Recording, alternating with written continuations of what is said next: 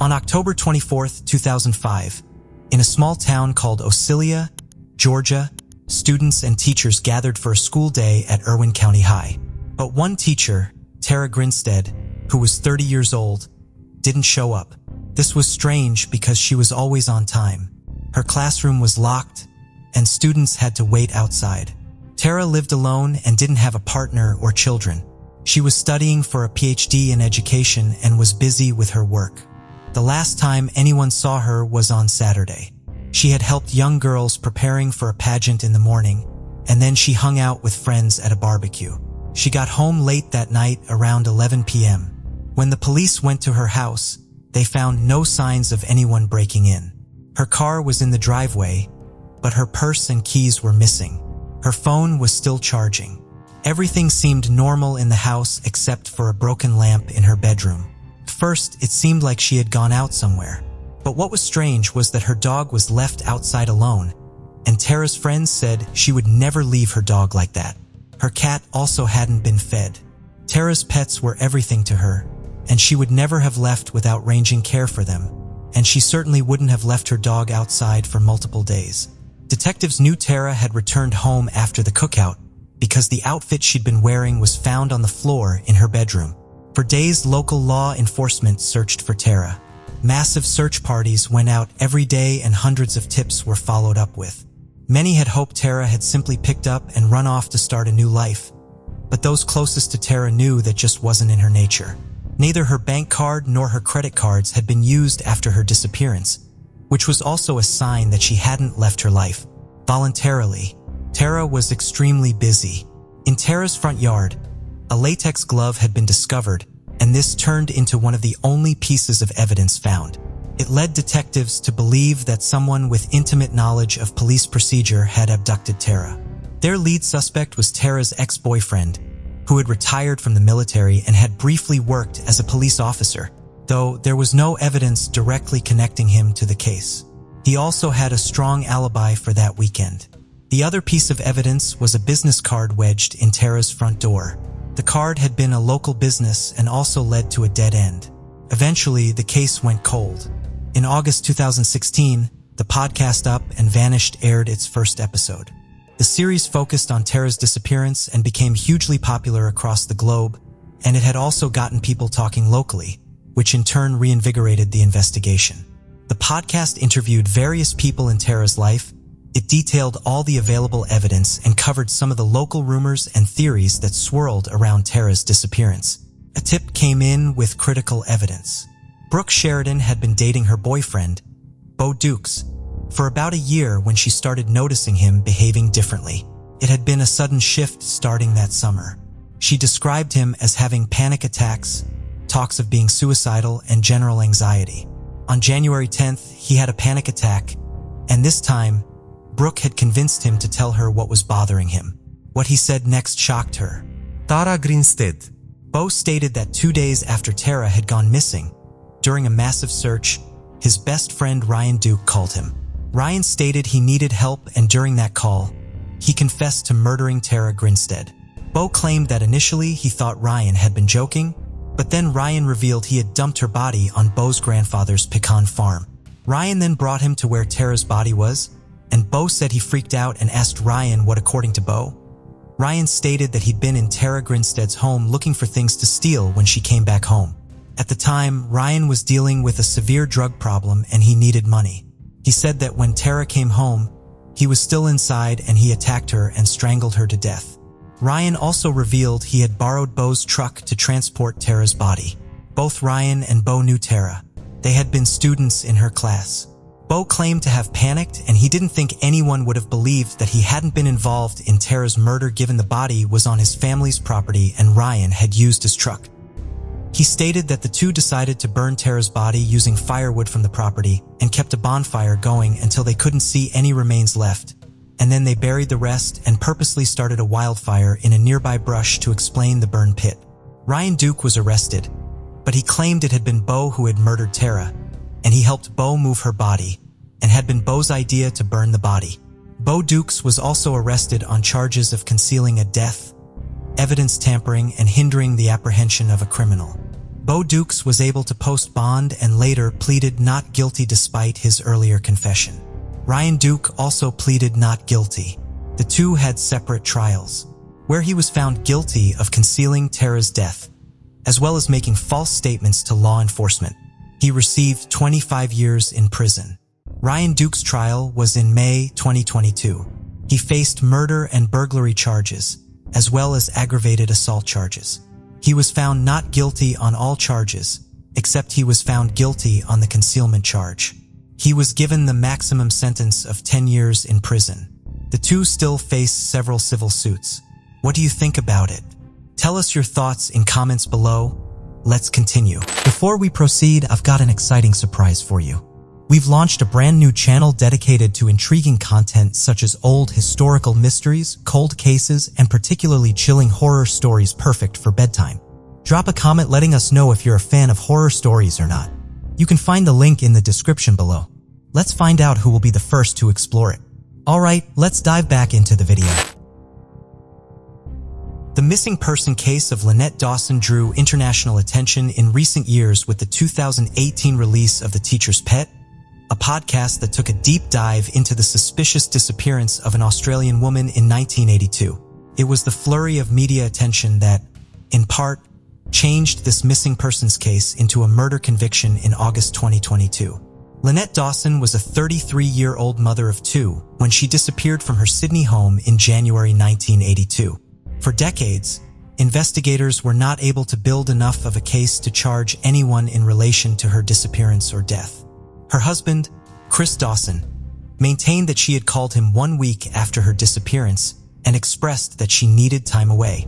According to him, this call meant that Lynette must have left of her own accord to get away and start a new life. But her other family members, especially her daughters, mother, and siblings, were completely unconvinced that their mother would ever leave them on their own accord without any explanation and without ever returning. Then nearly 40 years later came the podcast The Teacher's Pet, listened to by millions around the world, uncovered new evidence and pointed to a few holes in the investigation as well as things investigators may have gotten wrong. Previous inquiries into her disappearance had concluded that she was killed by a known person. But according to that prosecutor, it was the podcast that finally produced enough evidence to lay charges. Chris Dawson, Lynette's husband, was charged with her murder in 2018. In 2022, he got his day in court. It was clear based on the evidence presented that Chris Dawson had been carrying on an extramarital affair with a former student and babysitter, who he had met as her teacher while working as a high school PE teacher, and that he killed his wife in order to be with the teen. That woman later testified against Dawson, saying that she had been groomed into a relationship with Dawson. She also said that her marriage with Dawson was emotionally and physically abusive, and she escaped as soon as she could with her children. Further evidence showed what Chris Dawson was like behind closed doors. The prosecution dismissed Dawson's claims that his wife had called him after the date of her disappearance as made up by Chris to confuse authorities and remove suspicion from him. There was no proof of the alleged phone call. On August 30th, 2022, the jury found Chris Dawson guilty of first-degree murder. His sentencing has been set for November 11th, 2022. Lynette Dawson's name has finally been cleared, and justice has been delivered, thanks to the power of a true crime podcast. But the trial still left Lynette's family with unanswered questions. How did he kill Lynette? Did anyone help him? And where was her body? After 40 years, it is unlikely that they'll be able to find her unless Chris reveals the information. What do you think about it? Tell us your thoughts in comments below. Let's continue. So, in this case, there's a podcast called Serial that has brought forward new evidence. This evidence suggests that Adnan Syed, who was previously found guilty, might be innocent. During his trial, it was found that important information was kept from his defense team, which made the trial unfair. The story began on January 13, 1999, when Hyman Lee, an 18-year-old from Baltimore, Maryland, disappeared. She was supposed to pick up her cousin from daycare at 3:15 p.m. and then meet her wrestling team, which she helped coach, for their competition. However, she never showed up at either place. Her parents reported her missing that evening, and a search began immediately. The police talked to her friends, but no one had seen her since she left school around 2:15 p.m. They also contacted her current boyfriend and her ex-boyfriend, but neither had heard from her. At first, it was thought that Hae might have gone to California to visit her father, as she had been talking about that a lot recently. Hae came from an immigrant family from South Korea that had a modest, strict, and religious outlook on life, and one that stood out in stark contrast to her American friends. She had kept a lot of secrets from her family. She dated when she wasn't supposed to. She went to parties and wasn't always honest about where she was, but you could probably say that about most teenagers. But Hae was a good kid. She worked a part-time job, kept immaculate grades, had a tight group of friends that were also good kids. Hae was an athlete. She played lacrosse, coached wrestling, and was also in the school's ecology club, French club, and others. She was described as a leader whose happiness was infectious. She was always willing to lend a hand, and she had a heart of gold. She worked hard and always gave her best at everything she did. She wanted to become an optician and worked at LensCrafters after school. Hae was extremely responsible, and it had been unusual for her to go anywhere without telling someone where she was going. Her disappearance had been extremely unusual. What had made her disappearance so confusing was that her car was also missing. Truly seemed as though she had just driven off. Weeks went by with little headway in the investigation into Hae's disappearance. Almost a month later, a body was discovered in Leakin Park, an area in Baltimore notorious for dumping bodies. The body was of a young woman, half buried in a shallow grave. The body was later identified as Hae-min Lee. Her cause of death was determined to have been strangulation. There had been no evidence of sexual assault. She had been wearing the clothing she had last been seen in. Experts determined she had been murdered the day she went missing, shortly after she left school that day. After Hae's body was discovered, the Baltimore City Police received an anonymous call to look into Jay Wilds. Detectives picked him up. He had a small criminal history of possession, but was friends with one of their lead suspects, Hae's ex-boyfriend Adnan Syed. After a couple of interviews, Jay eventually confessed that he had first-hand knowledge that Adnan had killed Hae. He claimed that Adnan had told him he was going to murder Hae in a jealous rage, and that Adnan had showed him Hae's body in the trunk of his car. He said that he had blackmailed him into helping him dispose of Hae's body in Lincoln Park. Adnan was arrested and maintained his innocence. He claimed that he hadn't seen Hae after she left school that day. He said that he'd seen Jay that day because Jay had borrowed his car. Law enforcement used cell phone records to back up Jay's rendition of events, but that had evolved several times over the years. Adnan Syed was arrested and charged with Hae's murder on February 28, 1999. The following year, Adnan went to trial. His lawyer, Cristina Gutierrez, represented him. Gutierrez was known as a good lawyer.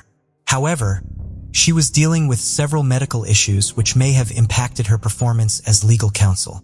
A key piece of information that could have changed the trial's outcome was a witness who had backed up Adnan's alibi for the time when law enforcement believed that Hae had been murdered. The witness had come forward herself, but had never been approached by Gutierrez or any other of the legal counsel for Adnan. Adnan was eventually convicted of murder and sentenced to life in prison, 30+ years for the murder of Hae-min Lee, despite no concrete evidence connecting him to the crime. It had been Jay's confession that had sealed his fate with the jury. Jay had been given immunity for cooperation with the prosecution, and we know that the lead detectives on this case knew that Jay was a drug dealer because he admitted so in his confessions.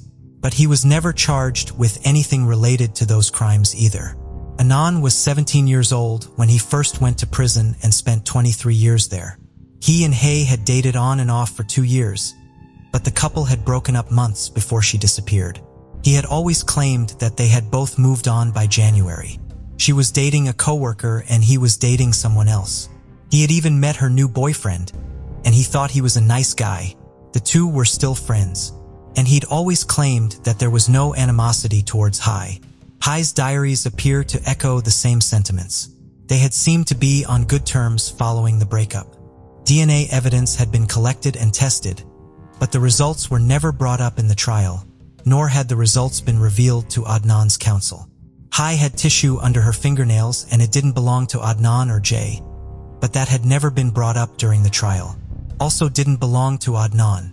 A palm print had been found on Hayes' car that did belong to him, but that wasn't unusual as Adnan had been in and out of Hayes' car numerous times. But that palm print had been presented at court.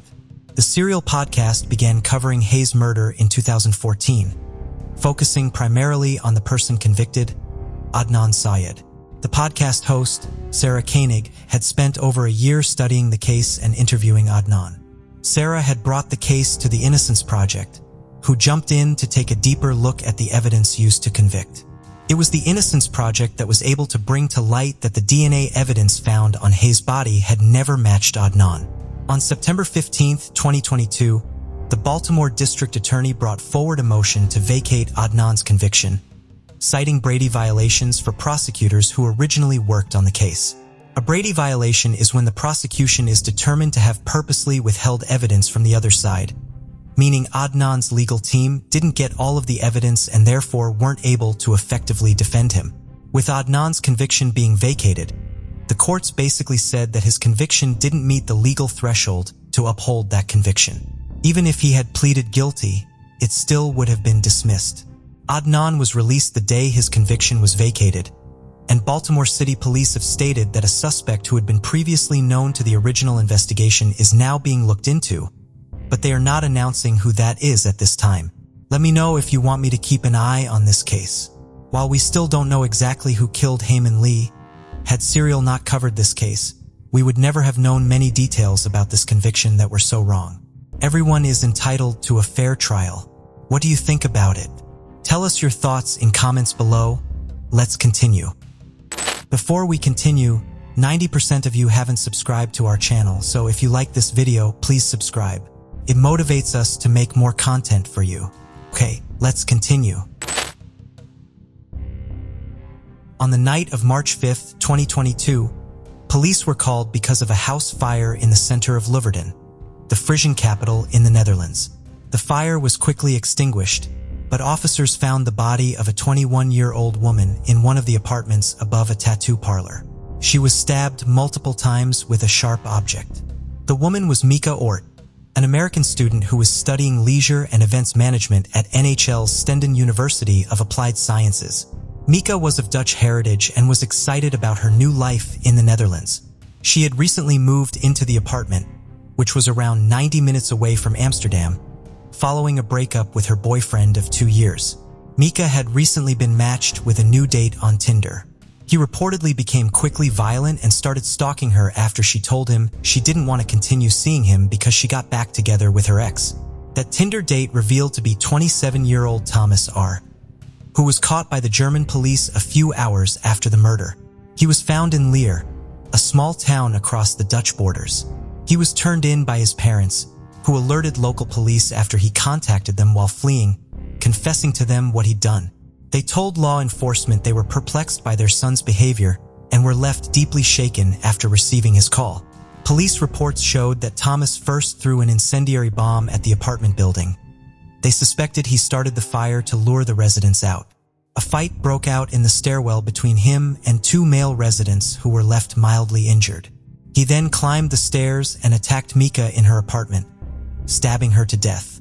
In an interview with a Dutch newspaper, Michael, Mika's ex-boyfriend, said that they were thinking about rekindling their relationship, which he believed may have sent Thomas over the edge.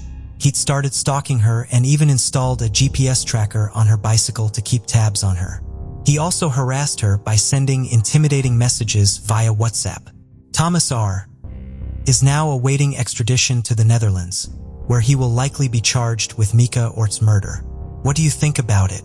Tell us your thoughts in comments below. Let's continue. On the evening of December 13th, 2021, Chantel Smith and her son went to check on her 23-year-old daughter Lauren. Chantel was concerned because Lauren wasn't returning their calls or replying to texts, which was unusual.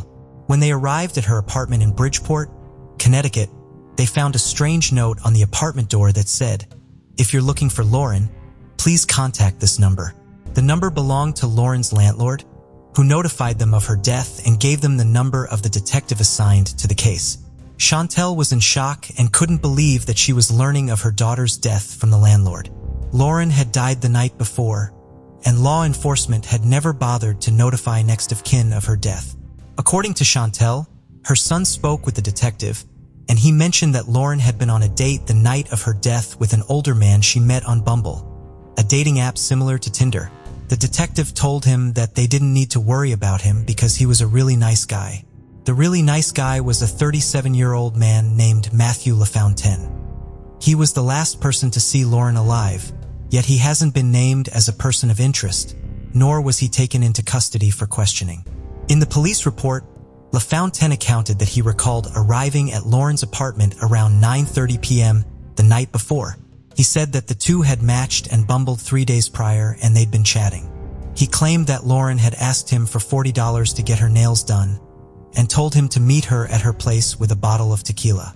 LaFontaine proceeded to say that they drank tequila, played games, then had food together before starting to watch a movie. At one point, he said Lauren went to the bathroom to throw up, and in another, she went outside to get something from her brother. When she returned to the apartment, he said that she went directly to the bathroom and stayed there for 10 to 15 minutes, and when she came back, LaFontaine said that she fell asleep on the couch during the movie, and he carried her into the bedroom where he fell asleep next to her. He claimed that he woke up at 3 a.m. to use the washroom and heard her snoring. Then he woke again at 6:30 a.m. and saw blood dripping onto the bed, which was coming out of her nose. He checked her pulse and found she wasn't breathing, and that's when he called 911. The first responders to the scene wrote in the incident report that LaFontaine was frantic and visibly shaken. The weirdest part was that police never contacted the family, nor did they immediately examine the scene. No one in the Smithfield family was notified of her death until Chantel went to her daughter's apartment and was informed by the landlord. According to Lauren's brother, when he and his family walked into the apartment to gather Lauren's belongings, they found bottles of alcohol, flipped plates of food, a blood-stained sheet, a sedative pill, and a used condom. According to the Smithfield's family lawyer, Darnell Clausland, no evidence has been submitted to the forensic lab. Said that the family was planning to sue the city for failing to investigate Lauren's death properly. On January 21, 2022, the family lawyer issued a notice of claim announcing that they intended to sue the Bridgeport Police Department for its poor handling of the case. They believed the police department was racially insensitive as they didn't take Lauren's death seriously. On January 23rd, which would have been Lauren's 24th birthday, activists and community members joined Lauren's family in a march outside the Bridgeport Police Department, where they demanded justice for the young woman. On January 24th, the autopsy results were publicly revealed. The medical examiner concluded that Lauren had died of acute intoxication due to the combined effects of fentanyl, promethazine, hydroxine, and alcohol. Her death was ruled an accident. Crossland, the family lawyer, commented that the toxicology report made her death look even more like a murder. Her family and friends said that Lauren didn't do drugs, rarely drank, and regularly went to the gym and took care of herself. Her family believes that she was drugged and assaulted and died from a lethal combination of drugs. After that, the city's mayor, Joe Ganim, announced that the Office of Internal Affairs would conduct a full and fair investigation into how the police handled Lauren's death. 6 weeks after Lauren's death, after a growing outcry to properly investigate the case, Bridgeport Police said that its Narcotics and Vice Division, along with the DEA, were finally going to investigate if any crimes were committed. Additionally, there have been reports that LaFontaine may have had a personal connection with one of the lead detectives. It was reported that a detective arrived at 3:30 a.m. prior to the 911 call, and there are allegations that this detective may have assisted in covering up what happened to Lauren. That detective was subsequently investigated by Internal Affairs and suspended. Another detective was also suspended pending the results of an internal investigation. They were suspended in January 2022, and as of this recording, there hasn't been an update on this case. But let me know if you want me to follow it. What do you think about it? Tell us your thoughts in comments below. Let's continue. In April 2021, an 18-year-old named Issa Maimon Atut, who was a student athlete at Virginia Tech University, was using Tinder. He matched with a 21-year-old woman named Angie Renee, and they decided to meet at Angie's apartment on April 10th for some private time together.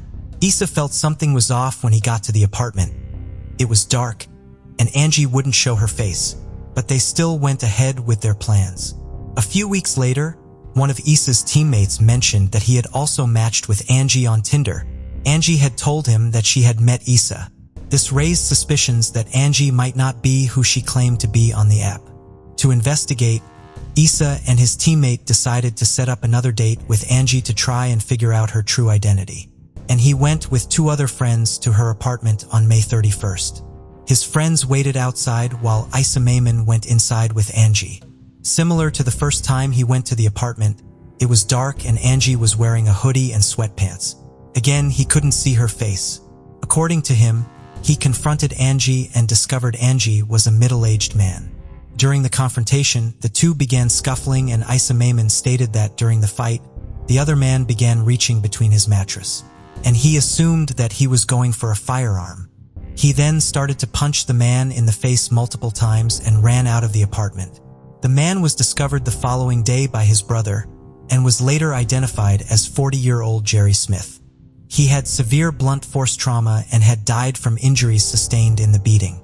Smith had been using photographs he found online to meet young men for months.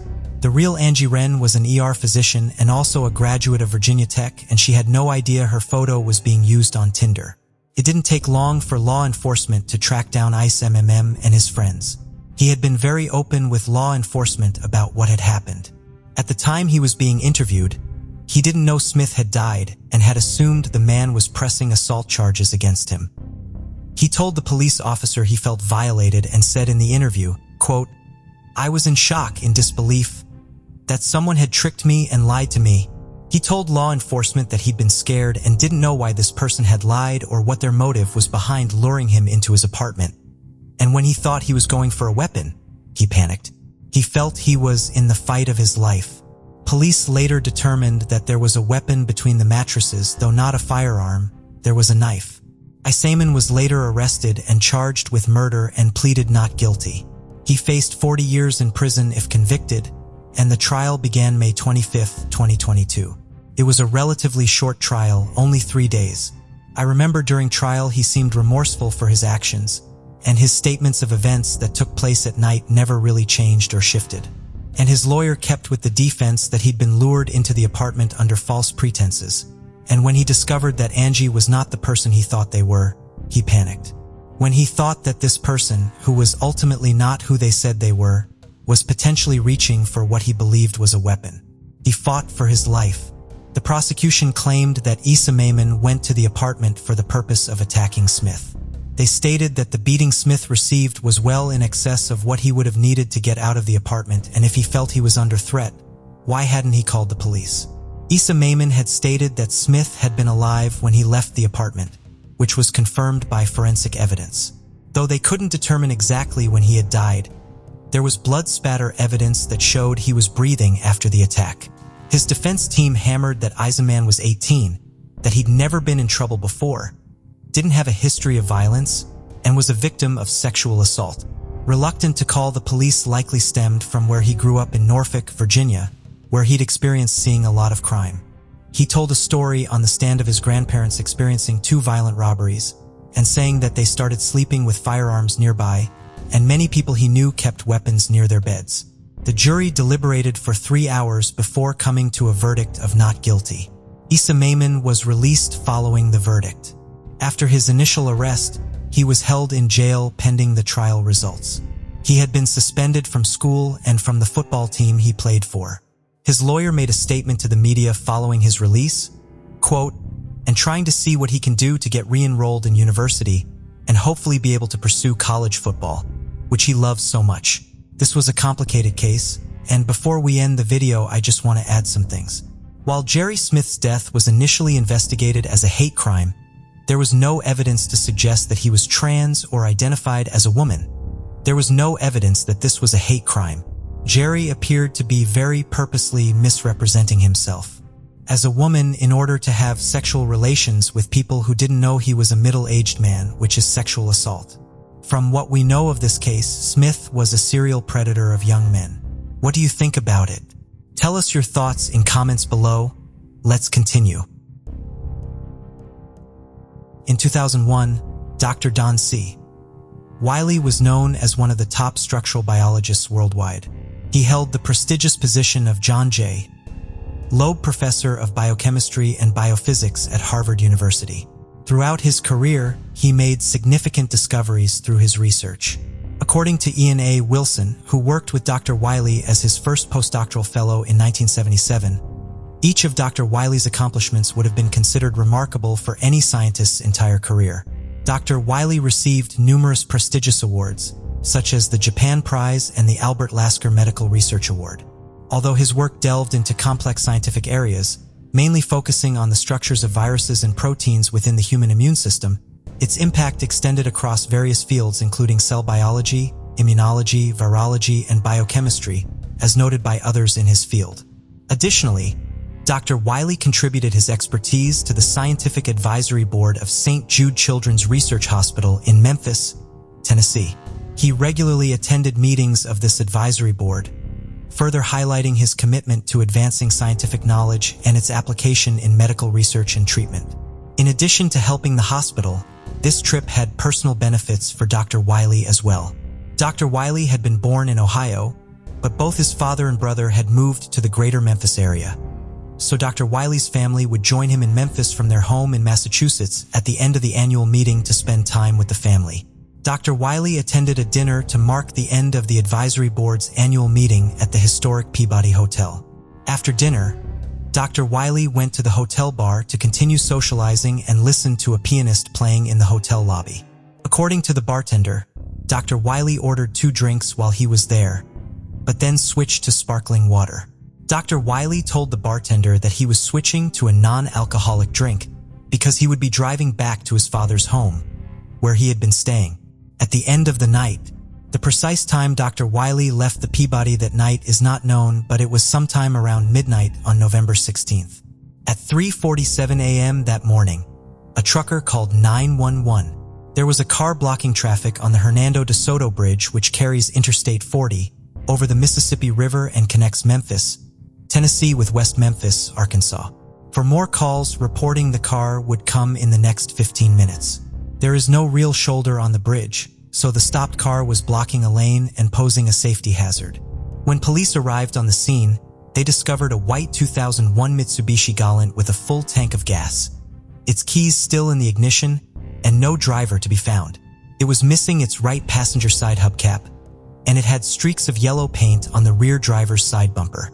Police estimated that the car could only have been on the bridge for 15 minutes at most.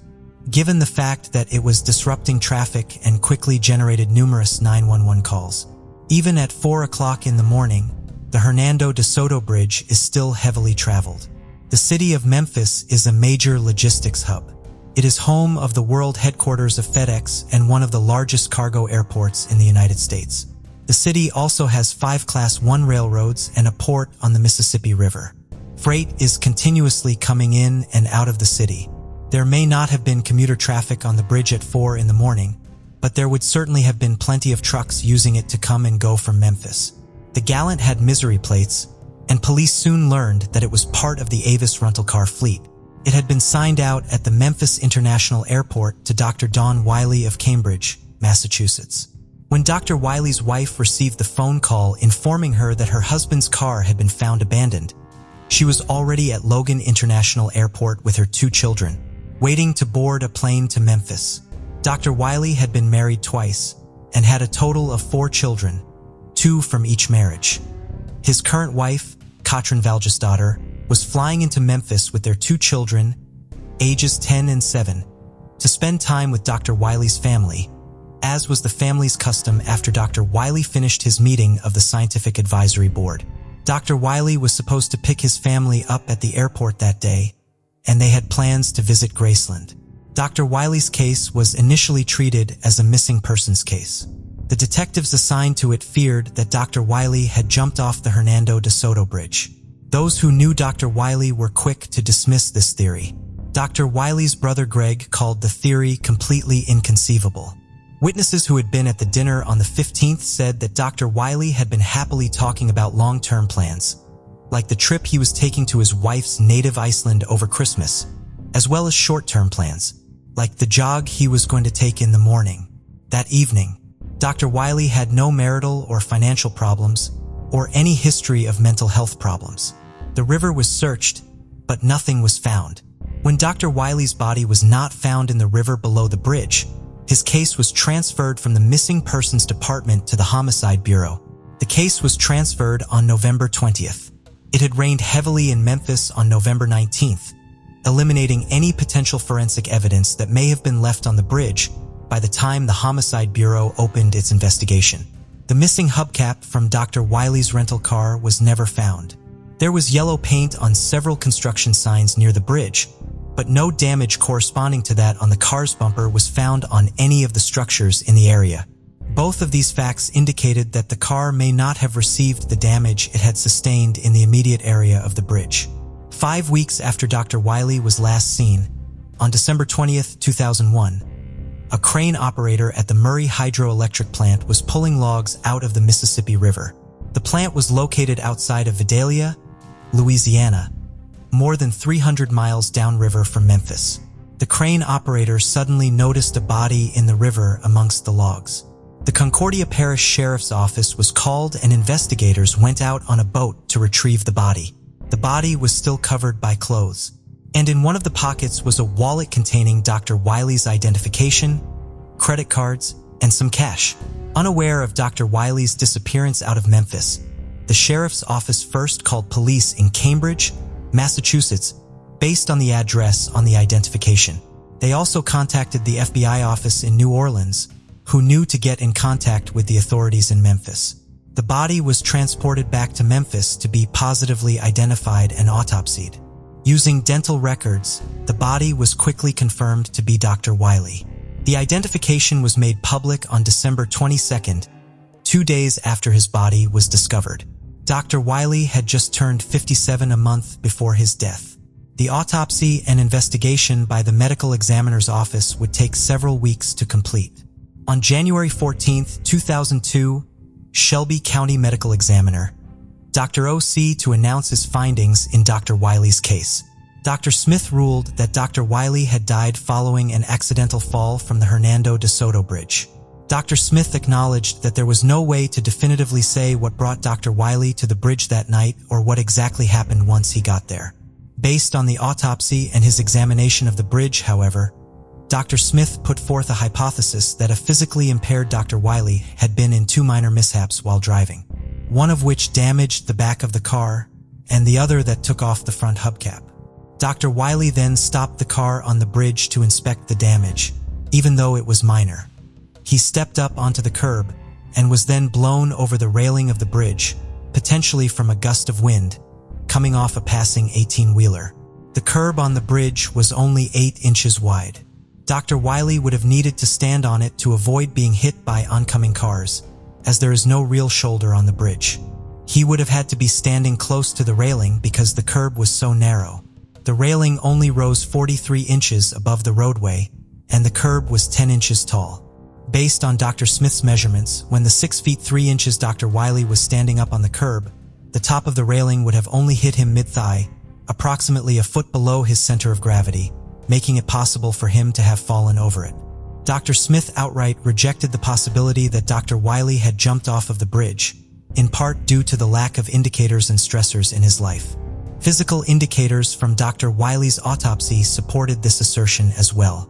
Dr. Wiley's body had numerous fractures, but there were more on his right side than on his left, 22 versus 15, and they were in a pattern that indicated that Dr. Wiley had hit the water with his right side, which would be more consistent with an accidental fall than with an intentional jump with the feet going first. Dr. Wiley's autopsy was also inconsistent with those of other individuals who had jumped off the same bridge. In the previous autopsies, he had performed on some of those individuals. Dr. Smith noted that they had all cleared a box beam 12 feet below the roadway that stuck out 38 inches beyond the main structure of the bridge, presumably due to the force of jumping. Dr. Wiley's breastbone was cracked at the spot that would have been right under the 3rd button of his dress shirt.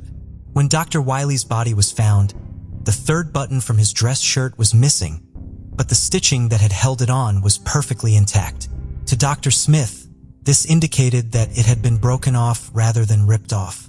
He believed that Dr. Wiley's chest hit the box beam during his fall, which would mean that he did not have the force of a jump behind him. Dr. Smith estimated that Dr. Wiley's 135-foot fall from the bridge to the waters of the Mississippi River took 2.9 seconds. He hit the water with his right side at a speed of roughly 60 miles per hour. He died upon impact, rather than from drowning. Dr. Smith made a major revelation at the press conference that greatly changed the context of Dr. Wiley's disappearance.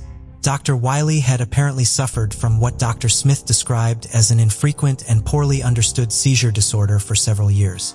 Dr. Wiley kept this disorder private, with only his immediate family and a small circle of friends knowing about it. He did not ever receive any medical treatment for this condition and tried to manage it himself. He had no formal diagnosis of this condition and took no medication to control it, with the mild episodes being more controllable, but the severe ones impacting Dr. Wiley's ability to drive. Dr. Wiley's widow has chosen to protect his privacy and not publicly speak about his condition. As such, the only information we have about this disorder comes from Dr. Smith, who learned about it from Dr. Wiley's wife and spoke about it both at this press conference and in future press interviews. We do not have specific information about what these episodes entailed or what specific kind of seizures Dr. Wiley had. According to Dr. Smith, the episodes did seem to be brought on by alcohol, lack of sleep, or stress. Dr. Smith believed that all three of these variables could have contributed to Dr. Wiley's death. The toxicology report had not been completed at the time of the initial press conference, but Dr. Smith announced there that alcohol has been identified at levels suggesting impairment in the samples from the autopsy, so other tissues had to be used for testing. A sample taken from Dr. Wiley's chest cavity showed an alcohol level of 0.17%. If this had been Dr. Wiley's blood alcohol content when he was still alive, he would have been heavily intoxicated. However, alcohol levels tend to rise in the body after death due to fermentation and diffusion. According to Dr. Smith, this process makes it impossible to say exactly how much alcohol was in Dr. Wiley's system at the time of his death. I would defy any expert who would come up with a solid number that would adequately define what his true blood alcohol was at the time of the mishap, Dr. Smith said at the press conference. Based on Dr. Smith's findings and the lack of any physical evidence indicating foul play, the Memphis Police Department officially closed Dr. Wiley's case. Dr. Wiley's case was perplexing from the very beginning when his rental car was found on the Hernando de Soto Bridge. The fact that Dr. Wiley's car was found on the bridge was concerning not just because it was found on a bridge and because it was obstructing traffic, but because there is no reason for him to have been traveling in that direction. Not all of the reports on this case agree where Dr. Wiley's father's house was located, but the general consensus is that it was in the suburb of Germantown. One report puts it north of Memphis, and a few say it was in East Memphis. The unifying detail in all of these accounts is that Dr. Wiley had an approximately 20-minute drive to reach the house. It is not necessarily important which of these locations is accurate. The important thing to note is that they are all not in the direction Dr. Wiley was driving. East Memphis and Germantown are both east of the Peabody, and north of Memphis obviously means north of the Peabody. Dr. Wiley's car was found west of where he was last seen. No one has a solid explanation as to why Dr. Wiley was driving into Arkansas. Memphis Health Department spokesperson Brenda Ward has posited that Dr. Wiley may have intended to get on I-40 East and simply got on I-40 West by mistake. It is an easy error to make, she argued, for someone who is not familiar with the area and would be confused by all of the construction that had been going on at the bridge at the time. The problem with this explanation is that Dr. Wiley was familiar with the area. He visited Memphis frequently to see his family and was in that exact area of town at least once every year for the advisory board meeting, if not at other times during his trips to town. Dr. Wiley had been in Memphis just a month before his trip there in November 2001. Furthermore, this construction had been going on since the year before. An ongoing seismic retrofitting project began on the bridge in 2000. The bridge is within close proximity of the new Madrid seismic zone and is being retrofitted to be able to withstand a 7.7 magnitude earthquake. The construction would not have been a surprise to someone who frequently visited the city, like Dr. Wiley.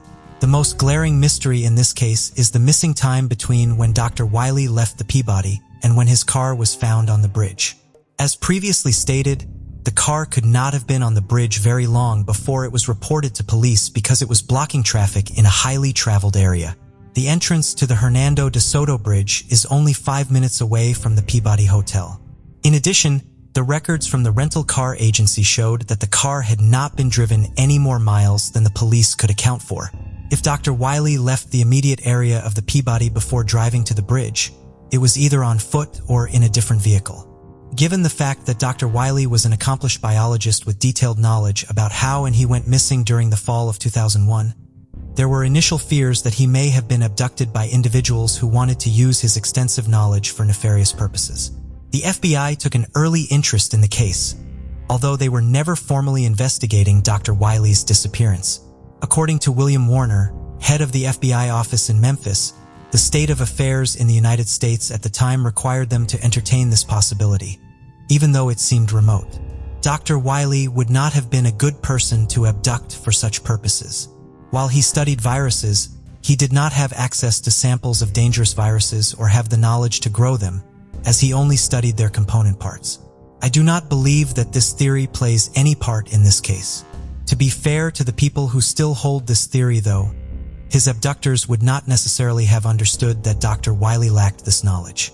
A Harvard professor who had won numerous awards for studying dangerous viruses would probably sound like someone who knew how to grow viruses to the average person without a scientific background. My main problem with this theory is that I do not believe that Dr. Wiley would have ever been released by his abductors if the scenario occurred. I also believe that the physical evidence indicates that he did fall from the bridge. Since he was alive when he went over the railing, his abductors would have had to drug him with something that would not show up on the toxicology report and then hoist him over the railing. While Dr. Wiley could have fallen accidentally within a few seconds of stopping his car, it would have taken multiple people, a few minutes, and an additional vehicle to get an unconscious 6 feet 3 inches Dr. Wiley over the railing. It is hard to imagine that none of the truck drivers passing by on the bridge would have seen this. The same problem arises if Dr. Wiley had been knocked over the railing while fighting off his abductors. The altercation would most likely have been witnessed by a passing driver. Furthermore, the force of a push off the bridge may have caused Dr. Wiley to clear the box beam under the bridge on his way down to the river. Overall, I am accepting of the conclusion that Dr. Wiley died in an accidental fall. However, I still question how exactly he got to the bridge and what happened in the 4 hours prior to the fall. I also have concerns with some of the conclusions Dr. Smith arrived at, or at least believe that they add new layers to the mystery rather than take them away, if they are correct. While I agree with Dr. Smith that we will probably never know exactly what happened to Dr. Wiley in the moments leading up to his death, I do have some concerns about some of the conclusions he reached. I am most concerned by Dr. Smith's assertion that Dr. Wiley had enough alcohol in his system to be impaired at the time of his death. We know, based on eyewitness testimony, that Dr. Wiley consumed alcohol on the night of November 15th. However, we also know based on this testimony that he did not drink to excess or become visibly intoxicated. He also switched to a non-alcoholic drink before leaving the hotel to allow some time for his body to process the alcohol he had consumed before he began driving. At this point, I have to make some assumptions to fill in some details and make my own calculations, which I want to make very clear could very well be faulty and are decidedly not exact. To estimate Dr. Wiley's level of intoxication on the night of November 15th, I am believing the bartender's report that Dr. Wiley had 2 alcoholic drinks and that he was in a good mood but not overly intoxicated. I am placing his final drink before switching to something non-alcoholic 1 hour before he left the Peabody, which would make it at 11 p.m. I do not know the exact amount of food and wine Dr. Wiley consumed at the banquet earlier in the evening, which is a major variable to have missing. Dr. Wiley's weight has not been publicly revealed, but he was 6 feet 3 inches.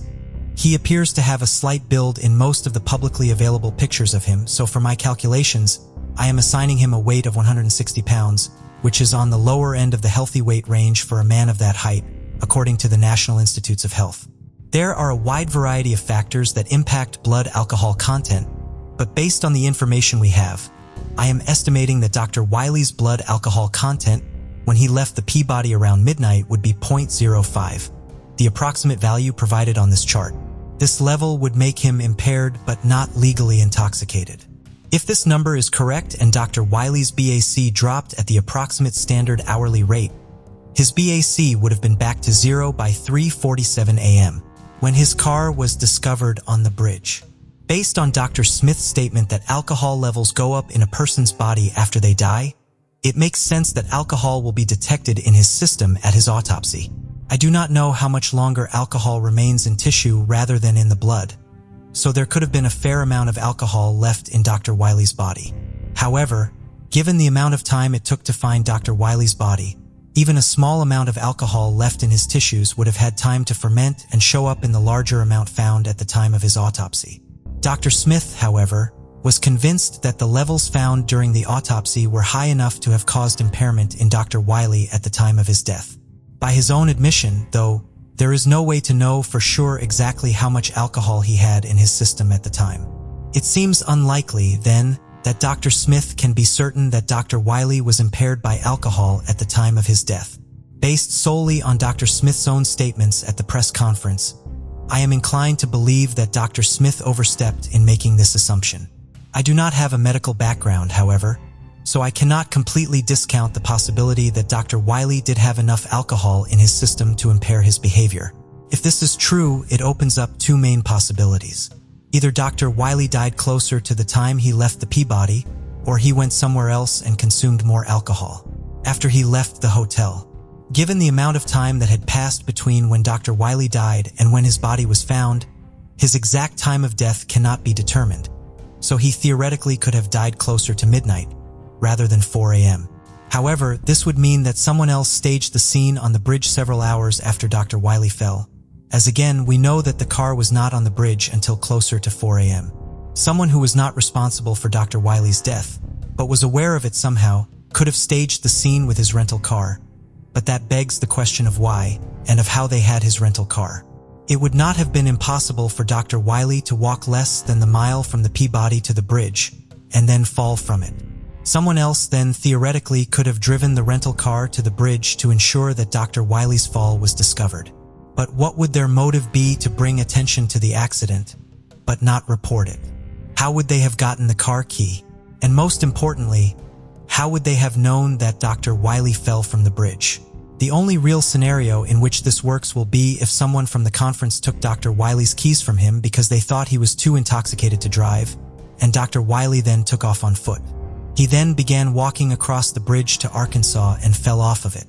There would be no way for the people back at the hotel to know that Dr. Wiley fell off the bridge, however. Even if they did somehow learn that it had happened, it is curious that they wanted the accident to be discovered enough that they drove the car to the bridge, but not enough that they simply reported it to police. The possibility that Dr. Wiley made a stop on his way back to his father's house and consumed additional alcohol closer to 4 a.m. seems a lot more likely. However, no witnesses have ever come forward to say that they met with Dr. Wiley that night or that they saw him at a bar or liquor store. Dr. Wiley was not known to have a problem with alcohol, so it seems unlikely that he would stop for another drink, just for the sake of having another drink. If he did make another unknown stop that last night, it would most likely be because he was meeting with someone. Dr. Wiley had a full day with his wife and youngest children planned on August 16th, which makes me wonder what could have been so important to Dr. Wiley that he would be willing to stay out until 4 a.m., knowing he had a full day of commitments ahead of him. We know that Dr. Wiley because of the mileage on his rental car. Furthermore, if he had enough alcohol in his system to physically impair him and cause him to have 2 minor traffic incidents as he got onto the bridge, as Dr. Smith has asserted, his driving would probably have been erratic. He would have been incredibly lucky if he did not pass a police officer during these 4 hours, especially in the area of town he was in. If Dr. Wiley had been on foot, he still would probably have attracted notice, either because of his impaired behavior or his formal dress. Still in his clothes from the banquet, he was decidedly overdressed for the bar and nightlife scene he was so close to. No witnesses came forward with a report of a lone man in a fancy suit when police were appealing for information while Dr. Wiley was missing. Dr. Wiley's unspecified seizure disorder could have played a role in this missing period of time. While many people are only familiar with tonic-clonic or grand mal seizures, in which the affected individual shakes uncontrollably and loses consciousness, There are in fact quite a wide variety of different types of seizures. Other types of seizures can cause muscle weakness, muscle stiffness, uncontrollable tics, and the experiencing of sounds and smells that are not real. In absent seizures, the patient cannot respond or react for several seconds, often staring blankly into space and not remembering the experience. Seizures are complicated and can have drastic and complex effects on human behavior. Some types of seizures could explain why Dr. Wiley fell off the bridge, since a sudden change in his muscle tone while he was standing near the railing could have sent him over it. Other types of seizures, or perhaps their aftermath, could explain why he was unaccounted for almost 4 hours. He may have been left disoriented following a type of seizure that impacted his level of consciousness, but not necessarily his motor function. Without specific information about what happened to Dr. Wiley during his episodes, it is hard to say what impact they could have had on the final hours of his life. It is easier to imagine how they could have impacted his final few minutes. Perhaps Dr. Wiley could feel a major episode coming on, possibly clued in by the fact that he was driving somewhere he shouldn't be, away from his father's home.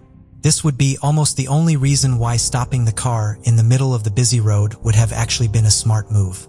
An unnamed friend of Dr. Wiley's hypothesized, to Doug Most of Boston Magazine, that Dr. Wiley may have gone over to the railing to vomit. Nausea can be a side effect of certain types of seizures. Personally, this scenario seems like the most logical account of the doctor's final moments. However, it does not answer all of the questions that linger in this case. Even if we accept Dr. Wiley's death as the simple yet unusual accident that it appears to be, the missing 4 hours remain a mystery, and that mystery still bothers me. Again, I don't believe that there was necessarily foul play involved in this case, or that Dr. Wiley was held and interrogated for his knowledge of the structure of viruses by individuals with evil intentions during those 4 hours. I do, however, believe that there is a missing piece of this story. There are multiple plausible explanations for why Dr. Wiley fell from the Hernando de Soto Bridge, but there are almost no plausible explanations for what happened during those missing 4 hours, based on the information we currently have. While Dr. Smith is correct in that there is no way for us to find out if it was alcohol, a seizure, or a passing truck that sent Dr. Wiley over the railing of the bridge, it seems conceivable that we could one day find out where Dr. Wiley was during that elusive missing time. This is not to suggest that the police in Memphis did not adequately investigate where Dr. Wiley was during this time. They seem to have done all they could, publicly appealing for witnesses, investigating the mileage on the car, and collecting and reviewing surveillance footage. If we ever do get more information about where Dr. Wiley went after leaving the Peabody, it will most likely be the result of a new witness coming forward. Dr. Wiley spent his life investigating life below even its cellular level, solving mysteries and benefiting the scientific and medical communities. His death, however, created large, lingering mysteries, in addition to the pain his loss caused his family and friends. Hopefully one day, a different kind of investigator will be able to answer these final, nagging concerns about Dr. Wiley's final hours. What do you think about it? Tell us your thoughts in comments below. Let's continue. On April 19, 1991, everything seemed normal for the Hibbs family. 12-year-old David Hibbs left school early and started walking home in Croydon, Pennsylvania. But when he got close to his house, something seemed off. The windows were dark, and he saw smoke coming from the kitchen. When he opened the back door, he was met with flames. His mom, Joy Hibbs, was inside, and he tried to find help, but it was too late. Sadly, Joy was found dead in the wreckage of their home. Surprisingly, she wasn't killed by the fire's smoke, but rather by being stabbed multiple times, having marks on her neck from being tied up, and having broken ribs. It was a terrible crime. Joy had been murdered, and her body was found in her son's room. The fire marshal noted that accelerant had been used in each of the bedrooms and had likely been set shortly before David's discovery. As school didn't normally end at noon, the killer likely thought they had more time, and the fire would fully engulf the home before it was discovered by neighbors. No one could understand why the suburban mother of two had been targeted in such a horrific attack. However, Joy's daughter revealed that someone had slashed her tires days before her murder, and Joy's co-workers stated that a man had called her at work several times threatening her. Several people were interviewed, including Joy's husband, but all were released. Earlier that morning, Joy had gone to the bank, cashed her paycheck, and she'd gone grocery shopping, which was a part of her normal Friday routine, and she was later seen that morning walking the new family puppy Major. Her wallet was found wedged between the couch cushions empty, and the contents of her purse had been found strewn around the kitchen. For 31 years, the Hibbs family were left with questions unanswered. In January 2022, the case was transferred to the Bucks County Sheriff's Office to be reinvestigated. Previous witnesses were re-interviewed, and in doing so, they received new testimony from a witness who had been withholding key information. April Atkins was married to Robert Atkins back in the 90s, but the couple had since divorced, and she felt that she needed to do the right thing now. They lived 2 doors down from the Hibbs, and she testified that on April 19, 1991, Robert had come home that afternoon covered in blood. He had told her that he had stabbed someone and demanded that she gather up the children because they were going to the Poconos for the weekend. She said at the time Atkins had been a low-level drug dealer. He was also working with law enforcement as an informant. He had several arrests related to drug possession, but he'd never been charged. She said that their alibi had been checked by police investigating at the time, and though Robert had been a suspect, he was released.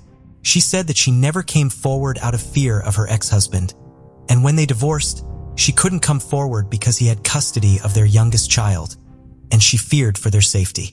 Now that all her children were adults, she felt it was safe to come forward. Robert had a second woman provide him with an alibi for the time Joy had been murdered. He had made her sign a paper stating that she'd been on the phone with him, but when law enforcement went to speak with her, she had stated that it had been a lie. Through April Atkins, they attempted to get a confession from Robert. They had April call him and tell him that detectives had come to her home and interviewed her about their alibis. Robert told her during that call that she needed to invoke her Fifth Amendment rights and not say anything to them. He even said, "The phone is probably being tapped right now."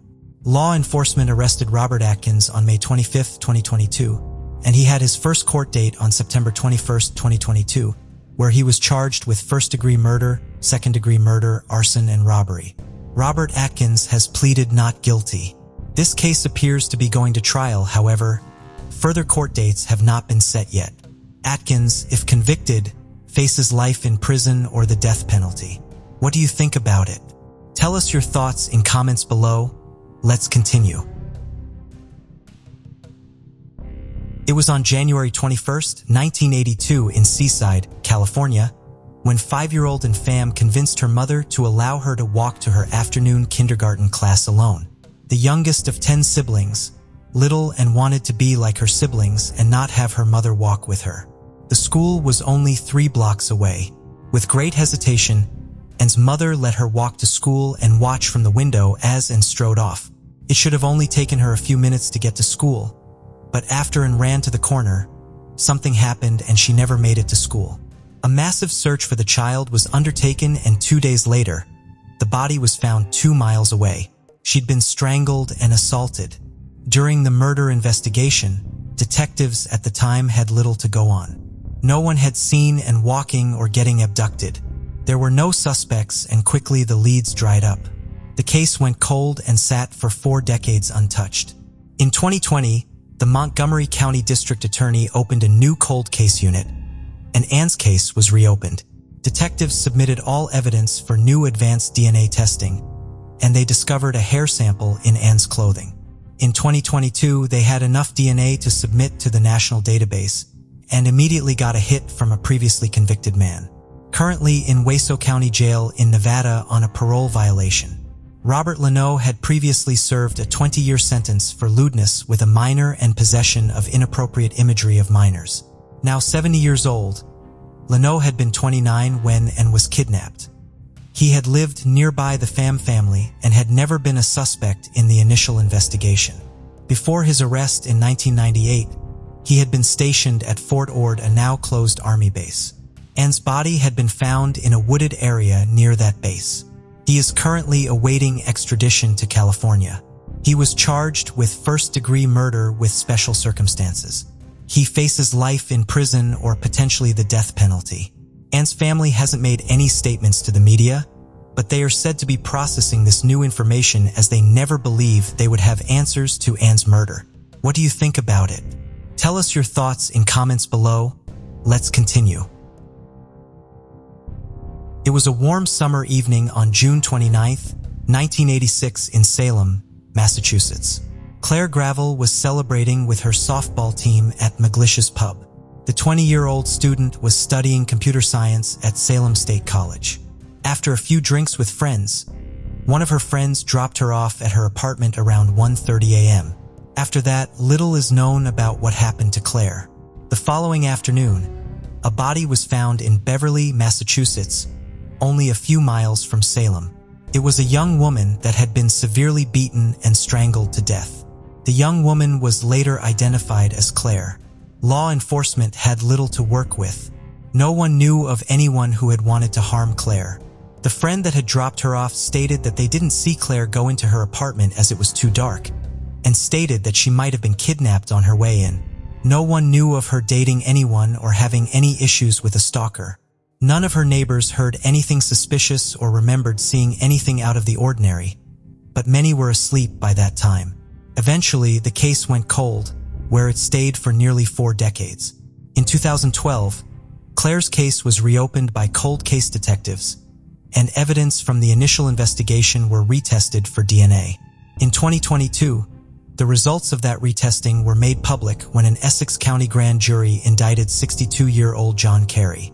Carey was already incarcerated at MCI Concord on a 2008 conviction for attempted murder. In 2007, Carey went over to a neighbor's house where Rosemary Diskin was home. Carey stated that he was meeting her husband for a drink, but when she revealed he wasn't home, Carey attacked her. He had brought a tie with him and attempted to strangle her with it. However, Carey didn't know that her 12-year-old son was home at the time, and he attacked her Carey with a knife from the kitchen and stabbed him in the back, allowing the two to get away and seek help. Rosemary was certain that had her son not intervened, Carey had intended to kill her. Carey later revealed to law enforcement that he found asphyxiation erotic and claimed that the encounter was consensual, a claim that Rosemary stated was a way to re-victimize her by having the people around her think that she was having an affair with her neighbor. During the investigation, law enforcement discovered Carey's computer, which was filled with images and video clips of women being strangled. Ultimately, a jury found Carey guilty of attempted murder, and he was sentenced to 20 years in prison. Carey had been due for early release on good behavior. Rosemary had recently been alerted to his release, and was grateful that this new indictment had prevented him from being let out of prison, as she had been scared that he would come after her again if he got out. More will be released on what evidence the state has against Carey in regard to the murder of Claire Gravel, and it will be revealed in further court proceedings. At this time, there are no updates on when his next day in court will be. Claire Gravel's family, her father and siblings, said in a statement to the media that they are relieved and very grateful that a suspect has been identified. After so many years, what do you think about it? Tell us your thoughts in comments below. Let's continue.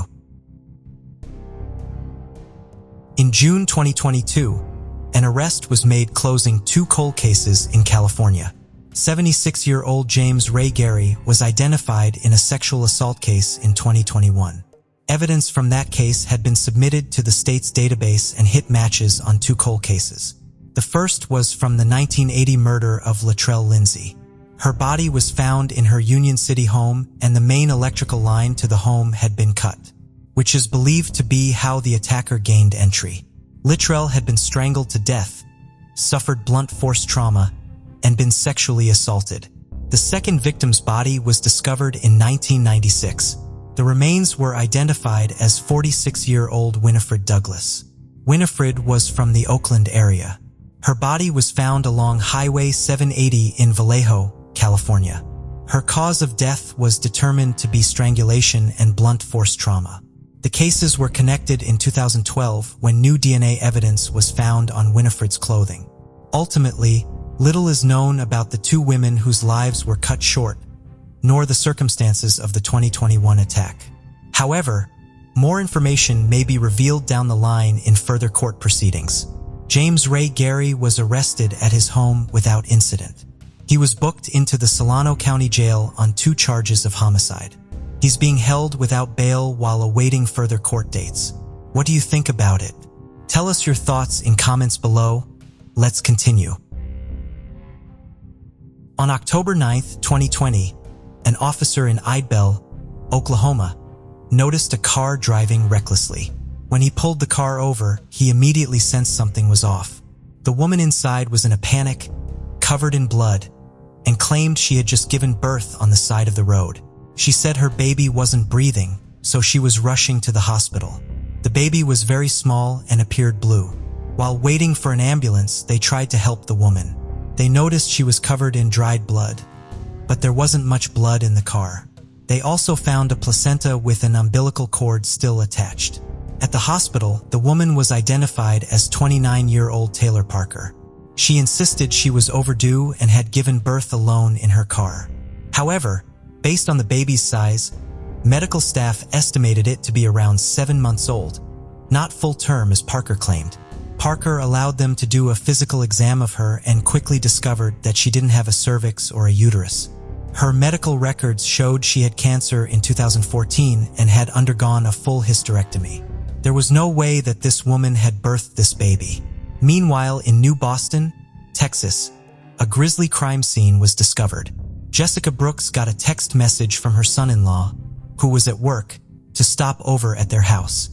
He said that he received a couple of strange text messages from his wife, Reagan, and asked if they might stop by and check on his wife and 3-year-old daughter.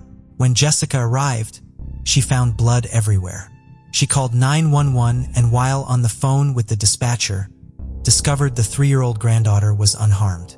21-year-old Reagan Hancock was declared deceased at the scene. She had been 7.5 months pregnant, and first responders discovered that the fetus had been cut from her body in an ugly botched delivery. Reagan had been severely beaten with a hammer and stabbed over 100 times with a scalpel that was found embedded in her throat. It was a horrific attack that had been extremely violent. Reagan's daughter had witnessed the entire attack. An Amber Alert was placed, and Oklahoma law enforcement quickly connected Reagan's murder with Taylor Parker's bizarre claims. A DNA test was taken and positively identified Reagan Hancock as the mother. The baby suffered severe brain damage due to lack of oxygen and ultimately died the next day. Reagan and her husband had named the baby Braxlyn Sage. Parker was arrested and during a police interview stated that she was a longtime friend with Reagan, which wasn't exactly true. Parker had been Reagan's wedding photographer and the two were friends on Facebook. Parker claimed that she went over to see Reagan that morning, and the women got into a physical altercation and Reagan became so injured that she asked Parker to remove the baby to save it. A claim that was so outlandish and disproved by medical experts who maintained that Reagan was deceased when the baby was removed from her body. The subsequent investigation unraveled a massive web of lies. Parker's boyfriend believed that she was 9 months pregnant, though Parker's family knew that she'd been lying about the pregnancy the entire time, as they knew that she'd had cervical cancer years before. According to those who knew the couple, they had been on the verge of breaking up when Parker miraculously became pregnant. But as the months went on, Parker apparently started becoming more desperate. Many assumed the pregnancy was going to end like so many fake pregnancies, with a spontaneous miscarriage. They had no idea Parker would resort to murder to keep her relationship going. In the week before Reagan was murdered, Parker had shown up to her birthing center she'd been to before and requested her medical records from her first 2 births, and then staff watched as she sat on a bench near the parking lot. It had later been determined that she had been recording the license plates of expecting mothers that she watched go in and out of the clinic, looking for a woman to attack. Detectives seized her computer and noted that in the days and hours before Reagan's murder, Parker had spent hours researching how to perform home births, birth protocols, and cesarean sections. Through her devices, it was determined that Parker had spent about 2 weeks planning Reagan's murder. Taylor Parker was charged with the murder of Reagan as well as Braxlyn, in addition to charges of kidnapping. Parker pleaded not guilty and was held in custody until her trial in September 2022. When the jury ultimately found her guilty, She is now undergoing sentencing where the prosecution is requesting the death penalty. What do you think about it? Tell us your thoughts in comments below. Let's continue. Lisa Montgomery gained worldwide attention when she was discovered holding a newborn baby that had been forcibly removed from its mother, who was killed in a brutal attack. Because the crime involved crossing state lines, she faced charges that could lead to the death penalty for murder and kidnapping. Her victim, Bobby Joe Stannett, was tragically left to die on the floor.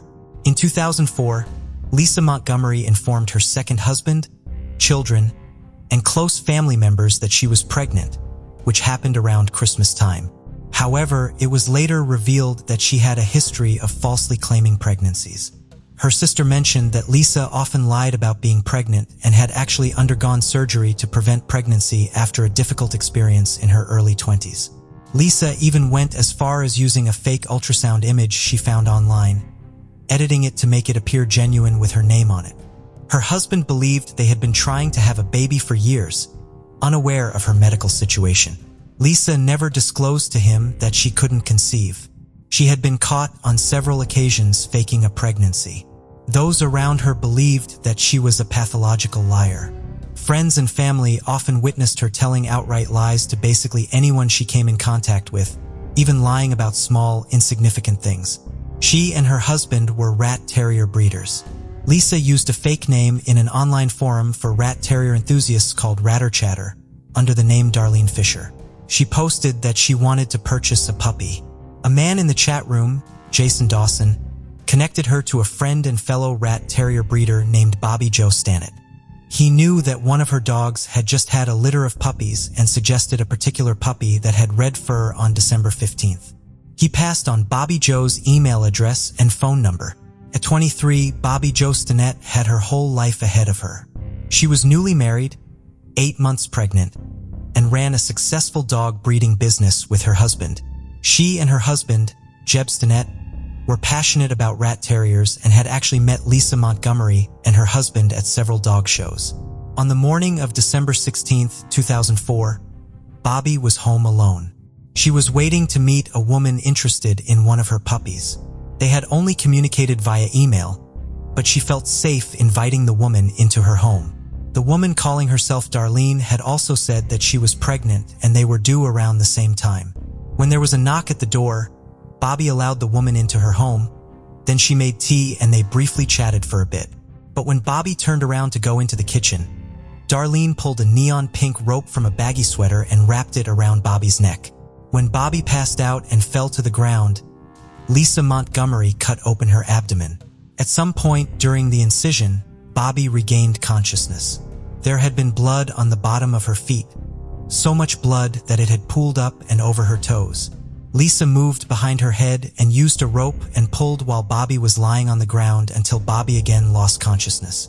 Approximately an hour after the attack, Bobby's mother, Becky Harper, came by the house. She discovered Bobby on the floor, called 911, told the operator that it looked like her stomach had exploded. First responders tried to revive Bobby, but their efforts were unsuccessful. She had lost too much blood. It was quickly discovered that the baby was no longer in the home, and it was noted that Bobby's umbilical cord had been cut. An Amber Alert was issued that day to enlist the public's help. When Kevin Montgomery, Lisa Montgomery's husband, was on the stand in her trial, he told the court that he'd heard the Amber Alert but didn't connect it to the baby his wife had come home with. He told the court his wife had told him that she'd been out shopping in Topeka on December 16, 2004, when she'd gone into labor and delivered the baby at a birth and growth center in Topeka. He said that he'd been led to believe it was his first child and he was excited. They spent most of December 17th showing off the baby at a cafe, a bank, and his parents' home. They named the baby Abigail. Police knocked on their door on the evening of December 17th. Police had used computer forensics to track down Lisa Montgomery using her IP address and communications with Bobby. They were also able to match her vehicle to a vehicle that neighbors had stated seeing near Bobby's house. Further investigation revealed that Lisa had researched for weeks on how to perform C-sections, where to cut and how to remove a baby and cut the umbilical cord. The baby was healthy despite her violent entrance into the world. She was reunited with her father and was named Victoria Jostinet. Police did do a DNA check just to validate the child was with their rightful parent. In her trial, the prosecutors argued that Montgomery's ex-husband knew that she was lying about her pregnancy and feared he would expose her. At the time, he sought custody of 2 of their 4 children, and she was convinced he would use it against her in court. Her defense argued that she had suffered a miscarriage and had taken the baby in a mental break. But given her level of preparedness and that Lisa had known she was not able to conceive, the jury didn't buy this defense. The jury convicted Montgomery of kidnapping, resulting in death, and 4 days later, she was sentenced to capital punishment. She was incarcerated at the Federal Medical Center in Fort Worth, Texas. She remained there until her execution date. While there, she underwent several evaluations where experts determined that she had bipolar disorder and PTSD and was often in a dissociated reality. They also determined that she had permanent brain damage from physical abuse she experienced as a child. Her legal team had made several appeals, but all appeals were dismissed. Her sentence was carried out on December 13, 2021. What do you think about it? Tell us your thoughts in comments below. Let's continue. On April 23, 2019, 19-year-old Marlon Ochoa Lopez was reported missing in Chicago, Illinois. She was supposed to pick up her 3-year-old son from daycare but never showed up. Her family became worried when they couldn't reach her, especially because it was unusual for her to disappear, especially considering she was 9 months pregnant. Her black Honda Civic was also gone, raising concerns that she might have been in an accident. However, there were no records of any accidents or hospital visits involving Marlon. For weeks, her family searched for her without any leads on her whereabouts. On the same day Marlon went missing, a 46-year-old woman named Clarissa Figueroa called 911. She claimed to have given birth at home and said the baby wasn't breathing, so she needed an ambulance. Both Clarissa and the newborn were taken to the hospital, where the baby received medical treatment. Unfortunately, due to a lack of oxygen, the baby suffered severe brain damage. Initially, the hospital's priority was stabilizing and treating the infant, but in the days following their arrival, doctors started noticing things with Figueroa that didn't seem to match her story. She didn't show any signs of having just given birth. Medical records also showed that she'd had her tubes tied. However, little was done for days. The hospital eventually did do a DNA test and determined that Figueroa was not related to the infant. On May 7th, law enforcement was notified of a potential kidnapping that linked them to Marlon's disappearance. On May 14th, law enforcement issued a search warrant for Figueroa's home, 21 days from Marlon's disappearance. While at the home, investigators found blood evidence, burned clothing, and digital evidence connecting Figueroa to Marlon. The two were both in a Facebook group called Help a Sister Out. Marlon had posted requesting baby items she needed. Figueroa had responded, claiming that she had items she didn't need, which included baby clothes. A second search of the home located Marlon's body, which was found in a garbage bin on the property, as well as her vehicle, which had multiple parking tickets on it. Clarissa Figueroa was arrested and confessed. Also arrested was her 24-year-old daughter Desiree Figueroa and her boyfriend, 40-year-old Petra Bobuk. It had been Clarissa who had planned the abduction for months. Desiree had distracted Marlon, and Clarissa had strangled her with a cord. The two women then surgically removed the infant and attempted to cover the crime scene before calling 911. After weeks in the hospital, the baby boy, later named Yovani JDL, was reunited with his family, but he remained on life support for weeks and ultimately died due to extensive brain damage. Marlon's husband, Yovani Lopez, lost his wife and newborn. Heavy criticism fell on the hospital due to the slow response of involving law enforcement. Weeks had gone by before baby Yovani was removed from Figueroa's custody. What was worse was that the hospital billed the Lopez family $300,000 for medical expenses, with the baby's name being listed as Figueroa Boy. The Lopez family said that they had been devastated and further traumatized by the incident. A lawyer for the family stated that they had been told by the hospital that the costs had been waived, and the hospital natal confirmed that the invoice had been sent by mistake. However, The Lopez family described the situation as atrocious and called out the hospital for its lack of humanity towards a grieving family. Clarissa and Desiree Figueroa were charged with murder in the first degree, aggravated kidnapping, aggravated battery of a child, and dismembering a body. They both pleaded not guilty and are being held in custody while they await further court dates. Bobuk was charged with concealing a homicidal death and obstruction of justice. He has also pleaded not guilty and remains in custody. A trial date has yet to be set at the time of recording. Marlon's family is committed to continuing to attend every court proceeding and keeping Marlon and Giovanni's horrific murder in the public eye to ensure there's justice for them. What do you think about it? Tell us your thoughts in comments below. Let's continue. In 1981, Lieutenant Ronald Oliver worked for the Memphis Police Department for 20 years. He had a daughter named Paula from his first marriage and was married to Sandra for 2 years, with a stepson named Vic. They recently bought 5 acres of land, planning to build a log cabin. Despite having a safe desk job at the precinct, he still chose to go on patrol because he was dedicated and cared more about justice than office politics. Philip Ray Workman, born on June 1, 1953, had a tough childhood, moving around army bases with an absent mother and a harsh father. He ran away from home multiple times and was sent to a harsh reform school in Texas as a teenager. After being released at 17, his father helped him join the army. Workman was sent to California, and it was during this time that he first discovered drugs. Workman was discharged from the army in 1973. After leaving the army, he went almost immediately into prison, serving just over half of a 5-year sentence for burglary and drug possession in Georgia. By 1981, Workman was married and had an 8-year-old daughter, Crystal. He also had a serious drug addiction. He left Columbus, Georgia, where he had been living with his family and working odd jobs to support them, and began hitchhiking and drifting throughout the Southeast. By August, he was in Memphis, Tennessee. On August 5, 1981, Workman was almost out of money and out of drugs. High on the last of the cocaine he had, he entered the Wendy's on North Thomas late that evening. He ordered a burger and lingered inside the restaurant for almost an hour. Around 10 p.m., closing time for the restaurant, Workman pulled out his .45 caliber pistol and herded the employees, as well as the one remaining customer, into the manager's office. He demanded money and was given the $1,170 the restaurant had on hand in a mixture of bills and coins. Since he had no means of escape, he demanded the car keys from one of the employees. He then spent a few minutes struggling to get the house key off of the keychain so that he could leave it with the person whose car he was in the process of stealing.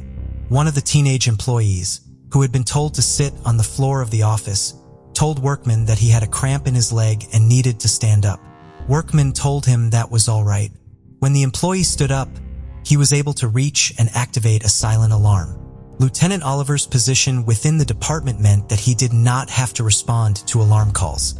However, he was close to the Wendy's and, according to one of his coworkers, he generally had a get kind of attitude.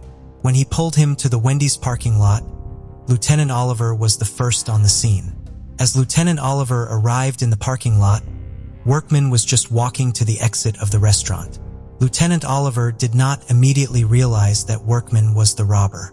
It appears that Lieutenant Oliver mistook Workman for the night janitor at the Wendy's because he announced over the radio that the call appeared to be a false alarm and that the cleanup crew was coming out.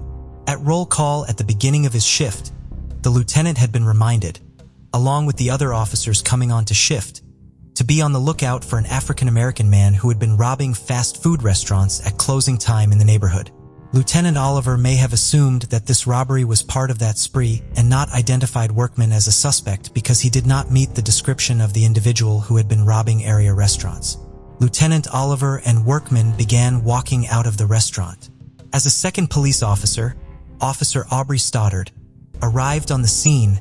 However, the situation quickly deteriorated. Workman tried to make a run for it as he exited the Wendy's and was ordered to stop. At this point, Workman's account and Officer Stoddard's account become very different.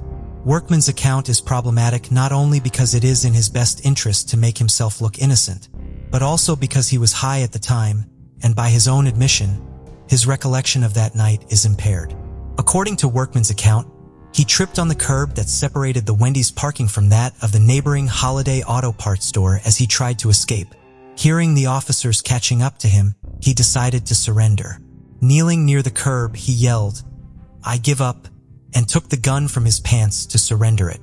He was then hit over the head with a flashlight, and the gun went off, shooting a bullet straight up into the air. He then heard gunfire from behind him and took off running. He cocked his weapon, which discharged a live round. A few moments later, he tripped, and his gun fired again. According to Officer Stoddard, after Workman tried to escape, Lieutenant Oliver caught up and grabbed him from behind. Officer Stoddard then ran up and grabbed Workman from the front. Workman then took out his weapon, which left it sandwiched between his stomach and Officer Stoddard's. Workman then fired the gun, striking Officer Stoddard in the arm. The shot sent Officer Stoddard flying backwards. He says he heard Workman firing wildly at this time, emptying his revolver. By the time he got up, Lieutenant Oliver was wounded on the ground, firing his weapon in Workman's direction. He saw Workman leap over a fence and go into an adjacent neighborhood. Eventually, the evidence collected at the scene would match closer to Workman's account, at least in terms of the number of shots he fired. 2 spent cartridges and a live round were found closer to where Workman had struggled with the officers, and one was found near where Workman claims to have tripped in the auto parts store parking lot and fired again. This does leave 1 cartridge unaccounted for, and maybe from the bullet that wounded Officer Stoddard. Shooting Officer Stoddard is absent from Workman's account. Civilian witnesses did also report seeing Workman running across the store parking lot, clutching his head wound with his right hand, which also held the stolen bag of money and a jacket. His gun was in his left, non-dominant hand. The 3rd officer on the scene, Officer Stephen Parker, had arrived on the scene at approximately the same time as Officer Stoddard and followed him into the parking lot. Having been trained to block all the entrances when responding to this kind of call, he stopped on the south side of the building because he saw Officer Stoddard drive around to the north side of the building. He tried the door to the restaurant, but it was locked. He then heard 2 gunshots and ran to the other side of the building. Lieutenant Oliver was already on the ground, and he saw a Workman shoot Officer Stoddard. He says he could not pull out his own weapon because his holster had slid around, so he called out to Workman instead. Officer Parker lost sight of Workman after he ducked behind the parked pickup truck he had been standing near, startled by the arrival of another officer. Officer Parker ran to Lieutenant Oliver, who was already turning blue. After the shooting was called in over the radio, the Wendy's parking lot was quickly swarmed with police officers and paramedics. Lieutenant Oliver was transported to the hospital, suffering from 1 gunshot wound that went completely through his chest cavity. Despite the best efforts of doctors and nurses, Lieutenant Oliver died as a result of the gunshot wound. He was only 43 years old. The area around the Wendy's was searched with dogs, helicopters, and police officers on foot for Workman. A witness saw him hiding under a truck and helped narrow down the search area. When Workman was eventually discovered amongst a group of bushes, police dogs were given the command to attack him. He was taken to the hospital to receive 7 stitches for a head wound and to be treated for shotgun wounds to his backside as well as dog bites. He was then taken to jail, where he began experiencing the symptoms of drug withdrawal. On May 11, 1982, Workman was found guilty of the felony murder of Lieutenant Ronald Oliver. He was sentenced to death. Workman was represented by public defenders at his trial. He would later sue them for negligence, although the court ruled that they had done their jobs adequately. Workman claims that they were of the opinion that if he did not object to the facts as presented by the prosecution, they had a slim chance of getting Workman life in prison, rather than the death penalty. They did not question the prosecution's main eyewitness, attack any inconsistencies, and the statements made by Officers Stoddard and Parker, and did not look at any of the ballistics evidence. Workman spent the rest of the 80s and 90s going through the lengthy appeals process required of death row inmates. These proceedings did little to actually challenge Workman's death sentence until 1990, when he got new legal representation. By the end of the decade, there will be serious doubts about whether or not Philip Workman actually shot Lieutenant Oliver on that night in 1981. The major debate surrounding this case involves whether or not a bullet from Workman's gun could have been the bullet that killed Lieutenant Oliver. This is important because Workman was sentenced to death for the felony murder of Lieutenant Oliver. Workman has never denied his culpability in the armed robbery. Fired .45 caliber silver tip hollow point ammunition. This type of ammunition generally expands once it enters the human body, mushrooming out as pressure around the inner edge causes it to expand. As a result, this type of bullet tends to stay inside the body rather than exit it. On occasions where it does exit a body, the exit wound is usually larger than the entrance wound due to the bullet's expansion. At Lieutenant Oliver's autopsy, it was determined that the bullet that killed him entered the left side of his chest, going through his 7th rib, and exited the right side of his back between his 5th and 6th ribs, striking his heart as it passed through his chest. The surface area of the entrance wound was almost 3 times the surface area of the exit wound. This could still be explained by the fact that hollow point ammunition often fragments as it expands. There was no evidence of additional wound paths found during Lieutenant Oliver's autopsy, however. An additional way to see if this fragmentation had occurred would be to examine an X-ray taken at Lieutenant Oliver's autopsy. Autopsy X-rays were not necessarily routine in 1981, as the Memphis morgue did not have the equipment to take them and had to enlist the help of a hospital when they were taken. Workman's lawyers asked for any films taken at the autopsy in preparation for his trial, and again in 1990 and in 1995. They were never turned over by the medical examiner's office. But this did not necessarily raise suspicion, as there was no guarantee that such images existed. In 2000, while preparing for a clemency hearing, Workman's lawyers happened to notice a reference Dr. O.C. Smith, the chief medical examiner for Shelby County, made to X-rays taken during the autopsy in a letter he had written in reference to the hearing. An X-ray had been taken at Lieutenant Oliver's autopsy after all. The X-ray did not show any bullet fragments left behind in Lieutenant Oliver's body, supporting the possibility that a .45 caliber bullet did not kill Lieutenant Oliver. According to Dr. Smith, the X-ray had simply been misplaced. The county morgue had been displaced due to a fire at the time of Lieutenant Oliver's autopsy and had moved facilities a few years after that. The only reason he had the X-ray was because of diligent research by some of his co-workers at his request. They apparently were not so diligent when trying to locate it to comply with court orders filed by the defense. Dr. Smith also did not make the X-ray available to the defense when it was given to him, arguing that he had no way of knowing that they would want to see it, because he had been on active duty with the Navy Reserves when the 1995 court order was filed. Workman's lawyers in turn argued that the medical examiner's office had deliberately withheld the X-ray, while preparing a report for use against him, meets any definition of egregious that one consults, they claimed in a court motion. The court cannot condone fraud, particularly when the fraud aims at executing a man who is innocent of capital murder. Borkman's defense lawyers had 2 prominent forensic experts whose testimony supported the theory that Lieutenant Oliver was not shot with a .45 caliber bullet. Dr. Chris Sperry, the chief medical examiner for the state of Georgia, and Dr. Cyril Wecht, the coroner for Allegheny County, Pennsylvania, who had consulted on many high-profile cases and previously served on the forensic pathology panel for the U.S. House of Representatives Select Committee on Assassinations.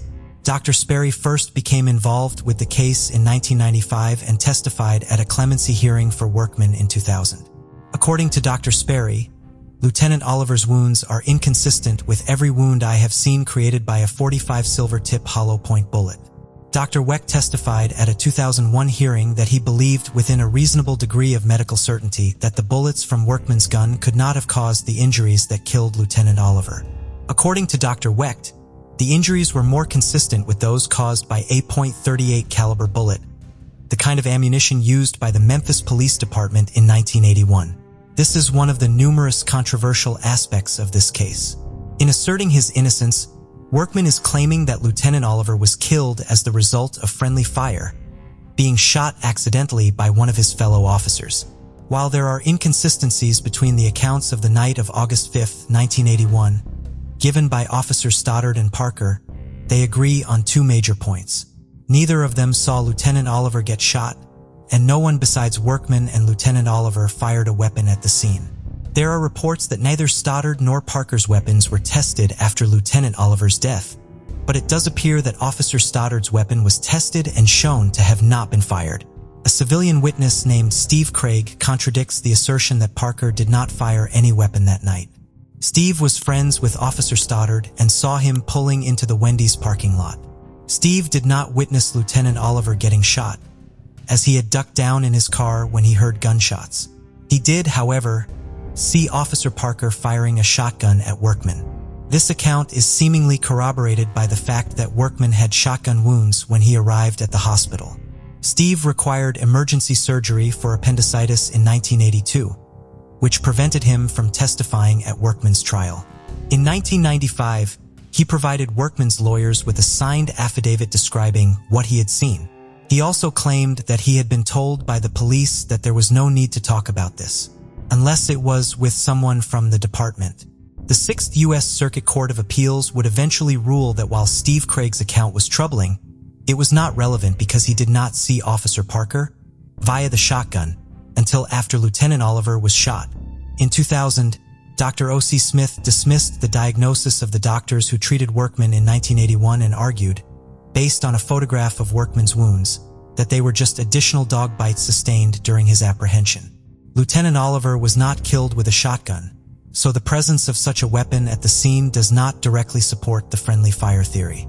However, it does imply that the account given by the 2 surviving officers does not provide a full inventory of the weapons in play at the scene.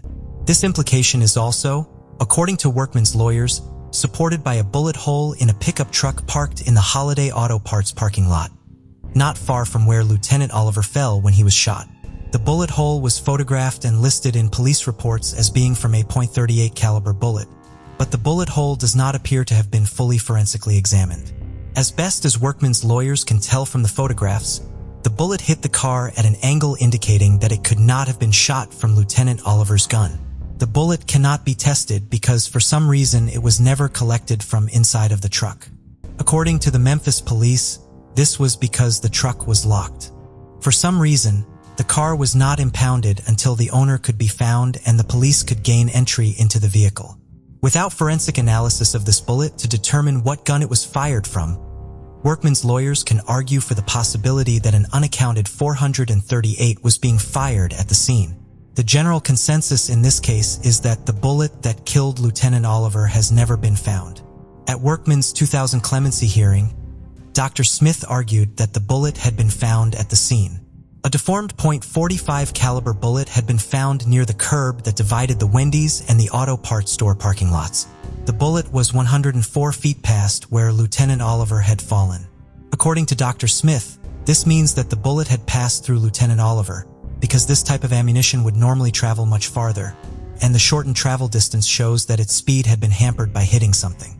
However, to prove that Workman shot the bullet at Lieutenant Oliver, Dr. Smith assumes that Workman shot the bullet at Lieutenant Oliver. The bullet is only 104 feet past Lieutenant Oliver if we assume that it came from Workman's position. The bullet was also found near where Workman says his gun went off accidentally the first time, sending a bullet straight up in the air. Dr. Smith performed an experiment using a dog's rib cage and ballistics gelatin that showed that an unexpanded .45 caliber hollow point bullet would be deformed if it passed through a body. His experiments did not prove, however, that this would be the only scenario in which the bullet could become deformed. The bullet could have been damaged upon hitting the ground after being shot straight up and falling back down to the ground. As Dr. Smith correctly points out, the bullet was fired from Workman's gun to the exclusion of all other guns in the world, which we know because of tests performed on Workman's gun by the FBI. However, this still does not prove that it is the bullet that killed Lieutenant Oliver. In his testimony, Dr. Smith does not acknowledge that other tests on the bullet performed by the FBI showed no signs of blood or tissue on it.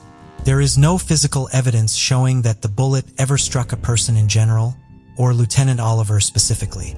Besides the ballistics evidence, the other major point of contention in this case is the prosecution's main witness at the 1982 trial, Harold Davis.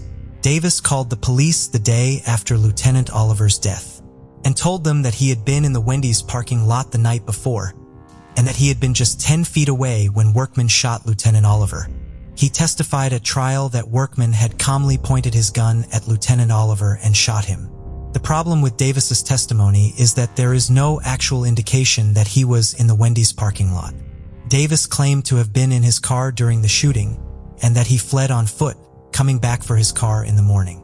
His car is not seen, nor is it in any diagram drawn of the scene by the police on the night of the shooting.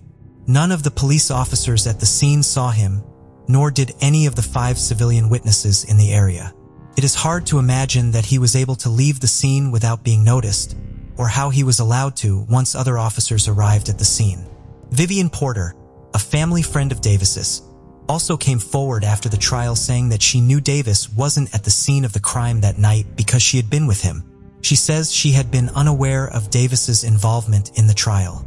According to Vivian Porter, she and Davis had been out buying drugs, not far from the Wendy's on North Thomas, on the night of Lieutenant Oliver's death.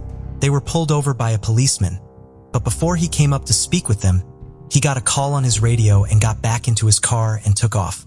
Vivian and Davis drove past the Wendy's a little later in the evening and saw the heavy police presence there, and assumed that the officer who had stopped them had left to respond. According to Davis's sister, he had a habit of calling in tips to the police about cases he had seen in the paper to try to get reward money that he could use to fund his drug habit. Davis left Memphis after the trial, living a transient lifestyle. Workman's new defense lawyers had wanted to speak to him since they were put on the case in 1990, but they would not have the chance until 1999, when they tracked him down to Phoenix, Arizona.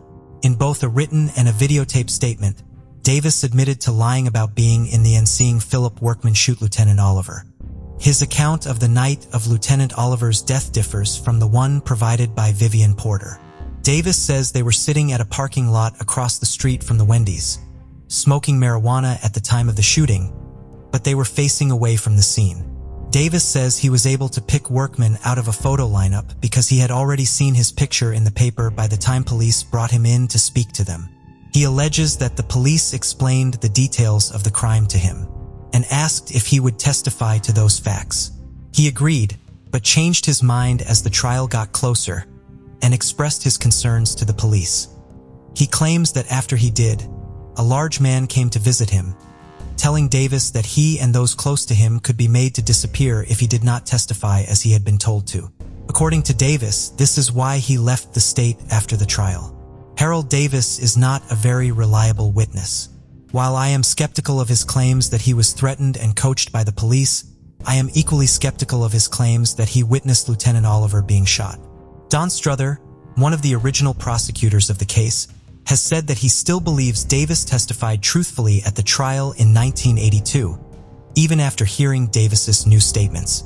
After hearing about the ballistics evidence and learning about Harold Davis's perjured testimony, 5 out of the 12 jurors, who convicted Workman and voted to impose the death penalty, signed affidavits saying that they would have changed their vote on the verdict, the sentence, or both, if this information had been available at the time. Workman's lawyers were very vocal in the media about the doubts about Workman's guilt, and he began to receive support from the public. He also received support from a source most people probably would not have expected, Lieutenant Oliver's daughter, Paula Didilia. Both Miss Didilia and her mother, Lieutenant Oliver's first wife, did not wish to see Workman executed. Miss Didilia publicly appealed for Workman's sentence to be reduced, and for the new evidence in the case to be thoroughly examined, which I have to imagine was an emotionally taxing undertaking. Ms. Didilia wrote a letter to the governor for Workman's clemency hearing in 2000, and also appeared in a video appeal to him, asking that Workman's sentence be commuted to life in prison. My belief, my feelings are that Mr. Workman did not kill my father, and if so, I do not believe it was intentional, and I would like to see his sentence be reduced to at least life, she said in her taped statement. I know it's odd for me to be saying this, but it seems like there's a lot of questionable things relating to this case, and I would like to see someone look into it further. She also appeared at a news conference in 2000 with Workman's daughter Crystal, telling the press, "Taking her father will not bring mine back. While I have the utmost respect for Ms. Didilia for the strength and compassion she showed by taking the stance she did, I do not want that respect to be interpreted as disrespect for those in Lieutenant Oliver's family, who did not agree with her. Not everyone Lieutenant Oliver left behind shared Ms. Didilia's views. Sandra Oliver Noblin, Lieutenant Oliver's wife at the time of his death, believed Workman was guilty and supported his execution. In a statement prepared for Workman's clemency hearing in 2000, she argued, "Clemency should not be an option for a person who takes another person's life. Philip Workman is not innocent of this murder. He killed Ronnie." In the same statement, she questioned how her former stepdaughter could reach her conclusions about her father's murderer, but acknowledged that Mr. Dilia's opinion was her privilege in her choice between her and her God.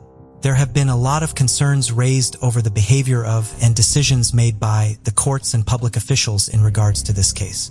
Given the vast number of court appearances Workman made over the 25 years following his Nor, is it probably helpful? For the purpose of this video, we will just be examining Workman's 2001 evidentiary hearing to illustrate why some of these concerns arose. Due to the various legal challenges Workman and his defense team posed beyond the standard appellate proceedings required of inmates condemned to death, his execution date was set and then deferred several times over the years. On March 30th, 2001, Workman's execution was deferred less than an hour before it was scheduled to occur. Workman's lawyers had petitioned for a writ of error quorum nobis in Shelby County Criminal Court. In the state of Tennessee, this type of writ is issued in criminal proceedings for evidence discovered after the trial. The evidence has to relate to issues raised at the trial. A judge has to rule that the evidence could have resulted in a different verdict at the trial, that it is reliable, and that the defendant is not at fault for failing to discover the evidence sooner. The judge denied the petition. At 12:37 a.m., however, the Tennessee Supreme Court overturned the lower court's decision. The court was of the opinion that due process requires that Workman be granted a hearing to evaluate his claims that new evidence, which was unavailable at trial and which has never been evaluated in a hearing in this state's courts, shows that he is actually innocent of capital murder, according to the order it released. The order was issued at 12:37 a.m. Workman's execution had been scheduled for 1 a.m. The Tennessee Supreme Court decision sent the case back to the judge who had originally denied the petition for an evidentiary hearing to fully examine the ballistic evidence and the evidence that Harold Davis had committed perjury at the original trial. That judge was Judge John P. Colton Jr. Judge Colton had also been the judge at Workman's trial in 1982. Judge Colton and Workman's lawyers had issues before the hearing even began. When the case was sent back to him, Judge Colton scheduled the hearing for just 2 weeks later, which gave Workman's lawyers only that small amount of time to prepare for it. That decision was overturned on appeal. Judge Colton ordered Workman's lawyers to turn over a videotape statement made by Harold Davis to the prosecution. This tape should not have been made available to them until after Davis testified. Judge Colton's order was overturned on appeal. Judge Colton issued a gag order preventing the attorneys from communicating about the case outside of court. Judge Colton's order was overturned on appeal. Believing that these actions showed that Judge Colton was biased against Workman, Workman's attorneys asked him to recuse himself from the hearing. Judge Colton refused. It has been alleged that Judge Colton failed to protect the witnesses the defense presented at the hearing. DA Jerry Kitchen was allegedly verbally abusive to both Harold Davis and Dr. Cyril Wecht, but Judge Colton said nothing about his method of questioning. Judge Colton also barred Wardy Parks, one of the jurors from Workman's trial, who said that he would not have found Workman guilty or sentenced him to death in light of the ballistics evidence and the perjured testimony, who had also testified at Workman's 2000 clemency hearing, from testifying at this hearing. On one hand, this ruling makes sense, as Mr. Parks could not provide new evidence in the case. On the other, however, the defense could have used his testimony to confirm that the new evidence would have changed the outcome of the trial, as they needed to for their petition to be successful. On January 7, 2002, Judge Colton ruled against Workman, stating that the new evidence presented by lawyers for death row inmate Philip Workman is insufficient to warrant a new trial. He found that Harold Davis's testimony did not amount to a recantation of his original trial testimony. Robert Hutton, one of Workman's lawyers, had gone over Davis's trial testimony line by line, and Davis had refuted each line of it. During the 2 days of questioning by DA Kitchen, however, he often claimed to have memory issues when asked specific questions and refused to say directly that he had lied under oath. Davis had to be rushed to the hospital after his testimony concluded, allegedly because DA Kitchen was so abusive in his questioning. Judge Colton also held that the ballistics evidence did not merit a new trial because Dr. Wecht could not conclusively exclude the possibility that a .45 caliber bullet caused a fatal wound. Even after viewing the autopsy X-ray, Workman was given a new execution date of September 24, 2003. On September 15, 2003, Tennessee Governor Phil Bredesen granted Workman a 4-month reprieve. When that reprieve was about to expire, he extended it by another 3 months. The reason for the reprieve turned out to be a federal investigation and a Shelby County medical examiner, Dr. O.C. Smith. Dr. Smith had testified at a clemency hearing for Workman in 2000, and at the evidentiary hearing presided under Judge Colton in 2001. At both hearings, he argued against the testimony of Dr. Sperry and Wecht, maintaining that Workman's gun was the murder weapon. In June of 2002, Dr. Smith had been discovered bound with barbed wire with a bomb around his neck at the Regional Forensic Center. He claimed he had been attacked by an unknown assailant. Workman's case was originally considered to be a motive in the attack, and Workman was interviewed as part of the investigation. By the fall of 2003, however, Dr. Smith was being investigated for staging the attack himself. He was indicted on federal charges in February 2004 and went to trial in 2005. A video detailing this case will be linked in the description. Governor Bredesen did not extend Workman's reprieve any further because he had state medical examiner Dr. Bruce Levy, who coincidentally would go on to face his own legal troubles in Workman's case, in light of the issue of Dr. Smith's credibility being raised by his indictment. Dr. Levy did not report any inaccuracies in Dr. Smith's testimony in either hearing, so Bredesen allowed plans for Workman's execution to move forward. The various appeals and proceedings delaying Workman's execution ran out in 2007. On May 4th, the U.S. Court of Appeals for the Sixth Circuit refused to grant Workman a stay of execution. That same day, however, a U.S. District Court issued a temporary restraining order, barring the state of Tennessee from executing Workman. The restraining order was issued due to issues with the state's lethal injection procedures. In February of 2007, Governor Bredesen had rescinded Tennessee's instruction manual for lethal injections, citing deficiencies in the procedures it outlined. The manuals still require procedures for execution by electrocution, even though it was supposed to be specifically for executions using lethal injection. The state's Commissioner of Correction had 90 days to write a new manual. The revised procedures were released on April 30th. Workman's lawyers were granted the restraining order so that they would have a chance to question if the new procedures were constitutional. At a hearing on May 7th, however, the restraining order was vacated by the U.S. Court for Appeals for the Sixth Circuit. Philip Workman was moved to death watch inside the Riverbend Maximum Security Institution. At 10 p.m. on May 8th, the U.S. Supreme Court refused to hear an appeal from Workman. At 12:15 a.m. on May 9th, the Tennessee Supreme Court refused to hear an appeal from Workman's lawyers, asking for additional time to review the state's new injection procedures. For his last meal, Workman had asked for a vegetarian pizza. Instead of having it brought to him, however, he asked that the pizza be taken to the nearby city of Nashville and given to a homeless person instead. The prison denied the request because taxpayer funds cannot be used for charity. Workman refused to select another last meal for himself in protest and did not take the prison's standard meal tray when it was brought to him at 4:50 p.m. on May 8th. His actual last meal, as it were, was at 9:40 when he asked for and was brought grape juice while he met with a spiritual advisor. When word of Workman's denied last meal reached the public, people from around the country decided to fulfill his request. The COVID-19 crisis and homeless shelters in Nashville, like the Oasis Center and the Nashville Rescue Mission, became inundated with donations of vegetarian pizzas that had been ordered from all over the country. Pizzas were also sent by PETA President Ingrid Newkirk and a radio station in Minnesota. In Memphis, the Destiny Diner ran a promotion for the rest of the month of May, allowing people to buy their vegetable pizza at half price, with all the pizzas being donated to an area homeless shelter in the beginning of June. We don't condone violence or crime of any kind, and it's not our place to comment on Workman's sentence or execution, said Destiny Diner employee Hart Simha. But we do believe that his last request was honorable. Any excuse to feed the homeless is a good one.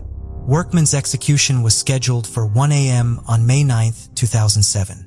After he was trapped to the gurney in the execution chamber, curtains were opened to allow witnesses in another room to view the execution. Asked Workman if he had any final words. "I've prayed to the Lord Jesus Christ not to lay charge of my death to any man." Workman, who had become a born-again Christian in the early 1990s, replied. He then closed his eyes, and the process of injecting him with the appointed cocktail of drugs began. Approximately 2 minutes later, he said, "I commend my spirit into your hands, Lord Jesus Christ." According to the witnesses, he at that point appeared to become unconscious. Workman was declared dead. At 1:38 a.m., almost 26 years after the death of Lieutenant Ronald Oliver. Lieutenant Oliver's widow, Sandra Oliver Noblin, and her son Vic were present at the execution.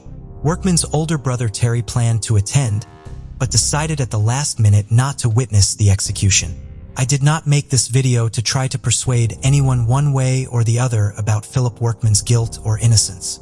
I do not know if he was guilty or not, and I would never claim to.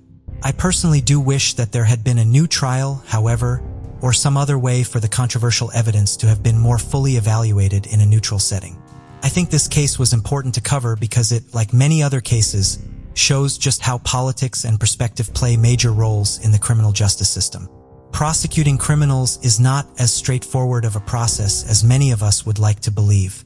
Especially now in the age of DNA and advanced forensics, it is easy to assume that if a scientist claims that forensic tests say something is true, it must be true.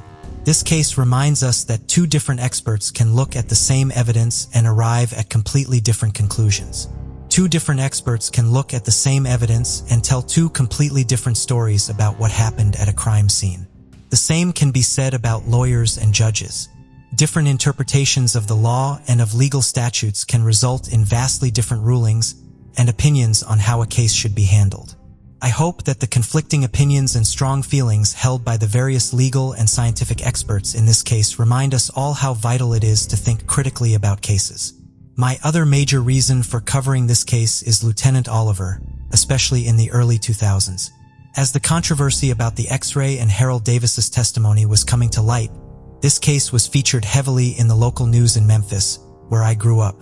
I remember hearing about the case all the time and knowing that Workman was on death row for killing a cop, but I never knew that cop's name until a few years ago when I looked it up on my own.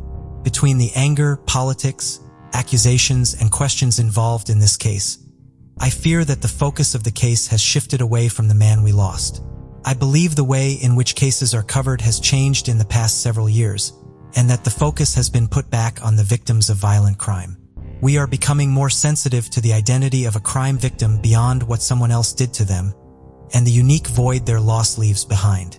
Having been killed in 1981, Lieutenant Oliver has not benefited from this change. The one picture of him I have shown in this video is seemingly the only one publicly available.